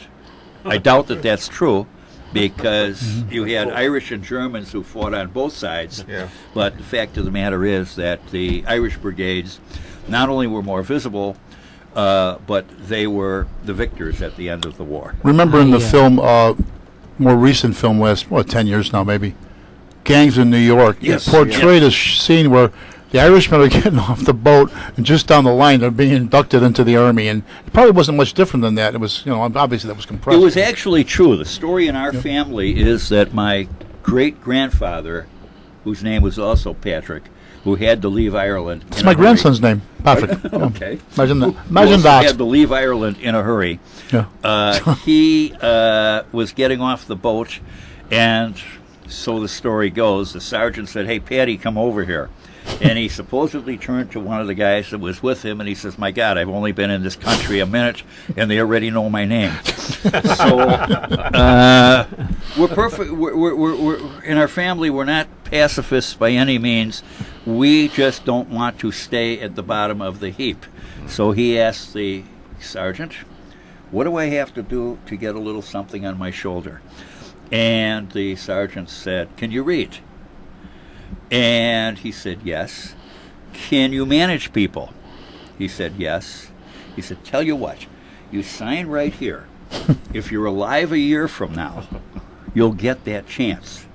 And sure enough, he lasted a year before they came around, largely because no one else in his group was still alive at the time. The mortality rate, of soldiers in the field was pretty high. Yeah. And so he got his chance, became an officer, left the Army a captain, and he supposedly often said that if the war had lasted longer, he might have come out a lieutenant colonel. Because they were promoting people so quickly. Because once you got the job, chances are you were going to be dead within 6 months. Because naturally, snipers would look for who? The officers. The one thing, one quick That's comment. why I never wore a white shirt. When you talk when you talk about the South having the better officers, I would disagree with that. But the one point I would make is that North or South, you have to remember, all of them went to West Point. They were all Americans. Yeah. Well, this is All of them. Well, the North and regulars. South. They Regulars. were all, yeah, Yeah. not all the Yeah, the officers in the regulars, whole yeah. war. Obviously. But those at the top, they were all West Point graduates. They were all Americans. I mean, I think Grant and Sherman and Sheridan and Meade and Thomas were more than a match for the Southern contingent. But the thing I want to have 1 minute. We talked a little bit about the Magna Carta, and yeah, I know we've got time. We got time. Please, take more than a minute. We got time. The important thing for Americans is that the Magna Carta is not just something that's important from English history, British history. When our founding fathers were beginning their struggle with England, it wasn't with the crown. It wasn't with the king. It comes down to us as the colonists fighting against bad King George. But for right up until 1776, the colonists professed their loyalty to the king. Their problem was with Parliament. right. And they were asserting their rights as Englishmen. They were asserting their rights under Magna Carta and everything that had flowed from Magna Carta. So Magna Carta was very important to our founding fathers because it was the basis of liberty and representative government and limited government. And so that's why, from Americans, if it's on the news tonight, I'm sure there's going to be ceremonies in England because this is an 800th anniversary. But it does have a significance for us because of the fact that our liberty traces to the Magna Carta. In fact, I remember being in Washington, D.C. when they had this goes back to Margaret Thatcher. She had sent one of the copies of the Magna Carta was in the rotunda of the United States Capitol. And I'm standing there looking at it, and a couple of fellows come up and they say, "Look at that, the Declaration of Independence." And I politely said, "Well, excuse me." I said, "This is nice. This is an English document called the Magna Carta, which is the basis of our Declaration." They didn't know what you were talking and about. No, he says, "No kidding." He's, "Hey, Bill, come over here." So Bill comes over. He says, "Tell Bill about it." So I'm telling Bill about it. Pretty soon a crowd gathers around me, and I'm giving a free lecture in the rotunda of the Capitol about the significance of Magna Carta. And one of the Capitol police officers standing there, and I he says, "Don't apologize." I was listening too. It was very interesting what you were saying. The other thing I want to say about the Battle of Waterloo, the significance of the Battle of Waterloo is there isn't another general war in Europe for 100 years. Right. I mean, it's the final defeat of Napoleon. Napoleon goes to St. Helena and dies. And the European powers don't engage in a major war again until the First World War breaks out almost exactly 100 years later. So it did bring 100 years of relative peace, which enabled America to grow and prosper because Britain ruled the waves, and there was no country in Europe that was strong enough to challenge Britain. And we kind of grew to maturity for at least the first half of the 19th century, in part because the Royal Navy was out there safeguarding the Western Hemisphere. That'd make a good song, wouldn't it? Britannia rules the waves. I think that's an idea. Let me write that down. And actually, I'll send it to London, and maybe who knows, sell 1 million copies. Here's you're an absolutely interesting right. article. We Americans seem to forget that it was the British Royal Navy which safeguarded our ability to enforce the Monroe Doctrine. Sure, for at least the first half of the 19th century. Because we sure So did the not Civil have War. a big Navy No. at that time. No. Here's an interesting article, and getting back to the Civil War here, and the burials out at Camp Douglas, Oakwood Cemetery. It says as many as 1,500, besides the 4,200, were reported as unaccounted for. On the other hand, and this goes right back to Chicago, historians discovered that unscrupulous contractors buried some crude, empty coffins in the relocated graves to increase their profits. What does that sound like? Yeah. What does that sound like? Lincoln Park. In the aftermath of the war, Camp Douglas eventually came to be described as the North's Andersonville for its poor conditions and death rate of between 17 and 23%. The death rate was lower than at Anderson, and its conditions were better. An exact doesn't do credit counting to is either now side. impossible No. because the best estimates, which place the number of deaths at about 4,454, and the percentage of prisoners who died at about 17%, appear to be reasonably accurate. Yeah. Right now, and Pat, it says here that the premises now is a local funeral home built on the site, maintained prisoner records and a Confederate flag at half staff. The business closed December 2007, and in 2012, archaeological work at the site was conducted, and since 2013 has continued on a biannual basis with help from college students from DePaul, Right. as well as other volunteers. A group called Camp Douglas Restoration Foundation, formed in 2010, hopes to spur the development of a permanent museum on the site. Oh, So, they're good. there we go. And incidentally, I'm proud to say that with also help from a reporter or two who were doing a story on this, and when we were finished with the story, helped with some of the digging, and I look forward to doing that again sometime this summer. Well, they do archaeological digs over where they dump the ashes from the Chicago fire periodically. You don't see too much of it, but they still dig down once in a while because that's landfill, and the trouble with that is it's a lot of it's covered over, so it's hard to dig. But there was this what was it, King James they found in the parking lot in England? No, that was King. That was No, Richard Richard. III. Richard III. III. Richard Yeah. III of those. They Richard gave him, Burton? incidentally, a first-class funeral. Yeah. It was he was buried in the fashion that a king would have been buried in Richard III's time. And they shared the service between the Catholic Catholics. Church and the Church of England, Right. because of course he was a Catholic Right.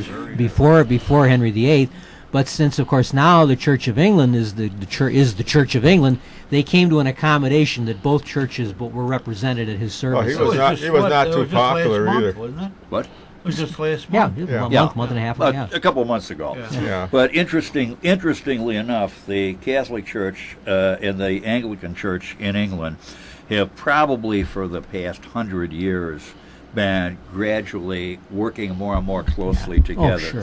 You will notice at the funeral of Princess Diana, you'll notice there's one point there where Prince Charles and his sons are crossing themselves. Yeah, I noticed that. Which would not have happened 150 her brother, years ago. her brother her brother is Catholic. Yeah. The Yeah. Earl. Oh, I'm not sure.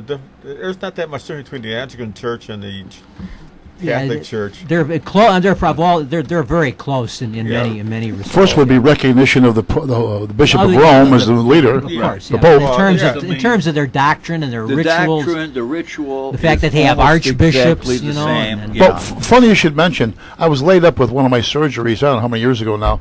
Christmas Eve, it was videotaped, but here was midnight mass from wherever it was. It turned out to be from the National Cathedral.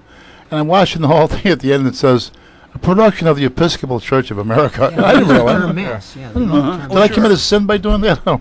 Yeah, some Well, Episcopal they- ministers call themselves priests. Yeah, they oh, use yeah. the term priests. Oh, they Yeah. are priests. Yeah. What's the difference? Yeah. And it's funny when we have a chaplain on the Illinois State Police who's a woman, and she is called Father.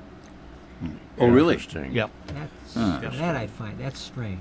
That is I strange, find yeah. that to be strange. Yeah. Yeah, they But should the, work on that. No, Yeah. well, you got to That's remember strange. the reason why it really split off is because of Henry VIII, because he wanted to get divorced. Oh, yeah. Right. You know, so basically, there's other than the fact of the breaking off from Rome And because Henry of the- VIII always considered he died believing himself to be a Catholic. Oh, yeah. He died believing Yeah. himself he was a Catholic. Yeah. Well, He thought he had just taken over the government of the church in England, but he felt everything else was the same. He still Yeah. considered himself a Oh, Catholic. boy. Yeah. He was a real prince, wasn't he? Oh, yeah. well, he Divorced, was not beheaded, the worst. died, divorced, beheaded, But he was survived. doing what a lot of kings and princes in Europe were doing at that time. Remember, around that time there had been literal wars between the papacy and Oh, sure. the Austrian monarchy, Well, and they actually sent in 1526.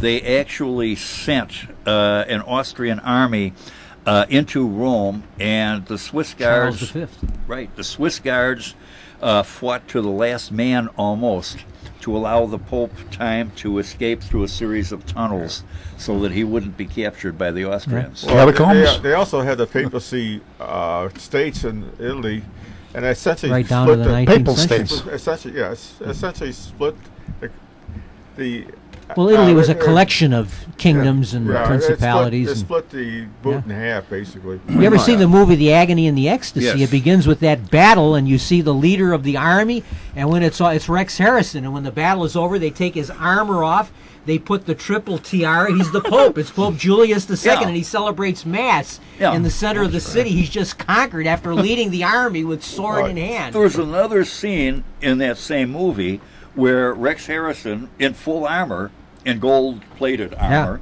incidentally, is leading his, passing his troops in review, kind of an inspection, and instead of saluting, they cross themselves. If you go to the Vatican, there they do have still have an escape route for the Pope to leave. Oh, sure. You know, Well, Swiss guards were That's so the Jewish population doesn't get at him. That's all.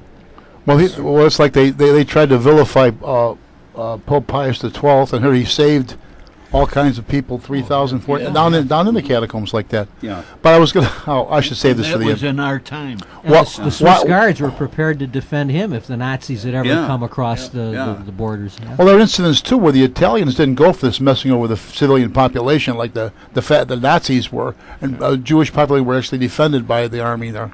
So, and another thing is, okay, I'll say it. okay, don't. Why is there a tavern next to St. Peter's in Rome? Gee, I don't know. Why So is the- there? Well, Mr. Bones, yeah. Da-da-da-da. So the Pope has a place to cash his paycheck. Terrible, huh? On behalf of Tom McKenna, I that was Jack Ryan. I think I was ladies just and excommunicated that time. That was Jack Ryan, ladies. and Again? But another a little footnote to many of you young listeners, if you're still out there with us, may not understand our reference before to the movie Casablanca, and Greatest movie ever made. and the I think young people well, I know thought it was Casablanca. Dondi myself, but the dramatic devices used in Rick's Cafe while Sam the Piano player. piano players on break. The Germans take over the piano and they're singing this "Watch on the Rhine" song. Die Wacht am Rhein. Yeah. So, and then Victor Laszlo, the Christ-like figure of the underworld, Yeah, won't you yeah, say so? okay. He gets up and he starts the band playing La Marseillaise, La which is the national anthem of Spain, and they drown out the other guys. That same director was what was his name? Michael Curtiz. Curtiz. He used the same dramatic device in Dodge City, although the Southern boys weren't singing La Marseillaise. It was Marching Through Georgia and the good old boys were singing Dixie, and they drowned them out. So, as Ann Sheridan is singing it up on the stage, and you look up all these people, and somewhere you'll find the name in books. So anyway, we did a pretty good job of covering both bases today, I think, don't you, gang? Both the current events, we got a couple other wars in there, but we really did a good job. I want to thank you, Pat, and I'd like you to come back sometime. I'd love to. Please. Really? Please. Well, let's hope you mean it. We did the Magna Carta and Waterloo. Because, I mean, our interest isn't limited just to Civil War. I know. I don't know. Nor Are is we mine. coming back here? I don't see a We'll be back on June the 15th. June the 15th. Yeah. Oh, what year? June the 15th. Yeah. Beware the Ides of June. Oh boy. Is it? Do we take that for a hint, John, or what? I forgot to change it. Oh, shame on you. So it'll be We whatever. shall be back on the whatever is third Monday in July. which will be. Let me think now. Da-da-da-da-da. Okay, it'll be 20th. July the July 20th. July the 20th. 20th. Apollo Day. That's the day we landed on the moon. Well, it's Oh, is yeah, it is. You're right. Apollo. Yeah, the moonwalk. That was the landing of John, Americans on here the I've moon. got something for you. We still have people 2 days before the swearing. Prince- Still, people Prince swearing that Harry. was staged in a television station studio or something, right? Oh, Prince George. What's that? The older son was King, Prince George. Prince George. Yeah. Yeah. He was born on my birthday, so I remember. Ah, you got a royal connection. Well, you Yeah, know, well, and then the royal connection was Dole was born on my same time. Queen was born on April the 21st. My birthday's April the 20th. When is so Prince I Albert got Prince Albert in a can. in a can? No, we let him out. Oh, that's a good joke. Yeah.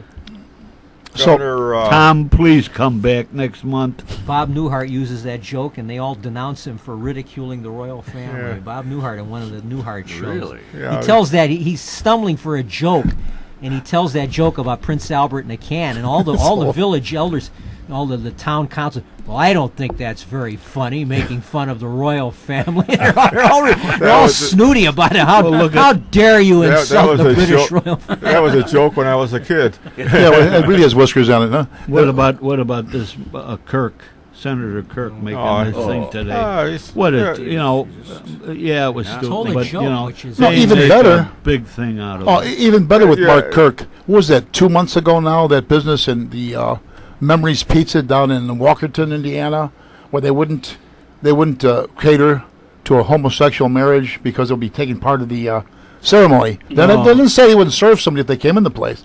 And they made a big deal nationally about it. They wouldn't make a cake or something. Yeah, no, they would. Yeah, right. Okay, they wouldn't be part of it. Yeah. Right. If you Okay. were coming, we'd have So, baked the cake. so anyway,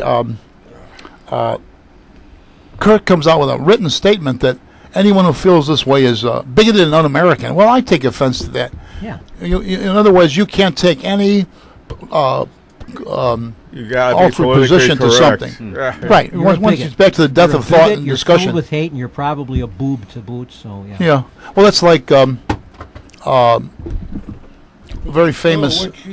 Come here, Kate. A well-known TV personality stated that anyone who was opposed to our president now must be because of bias, Well, Jimmy racial Carter, bias. Jimmy Carter said anyone who didn't vote for Barack Obama in 2008 would be a white who didn't vote for him would be racist. Well, to I didn't me, vote for Said him. the that would only be like reason not to vote for him would be racism. to me I that would be didn't like vote for saying, well, when like him. Idi Amin was in charge there Yeah. in Uganda. Oh, if I'm opposed to him, am I racist, or am I just I do opposed think to it's a Brew? good rule for public officials, though, that you can be a public official or you can be a comedian. You can't be both. Right. And you can Sometimes get into a they're- lot of trouble trying to be both. Yeah, What well, did was it Mark Twain said? Suppose I'm a politician. Suppose I'm an idiot. Wait a minute. Now I'm repeating I myself. repeated myself. Anyway, that's about rounds us up to the end. On behalf of Bill Kugelman, John Kushelko, Rich Lang. I know your name, Rich Lang, Long live the Duke of Al Wellington. Opitz, and our special Pat guest, Butler. Pat Butler, and myself, Jack Ryan, and our spiritual leader in the booth over here, John DeVita. I want to remind you that history is much more than the book you keep on the shelf. 3 cheers you, for the Jack. Duke of Wellington. We wish to thank Kevin of Jack FM, WRHS 89.7 FM, for broadcasting our shows over the Ridgewood Radio Network. Recordings of previous Meet the Chicago Historians programs are available for your listening via the internet at www.windycityhometown.com. We also want to thank the executive producer of Windy City Hometown Entertainment Network, John Seconda. On behalf of everyone associated with our Historians program, we thank you for listening. See you and so long until next time. This is your announcer, Rich Lang. Bye-bye.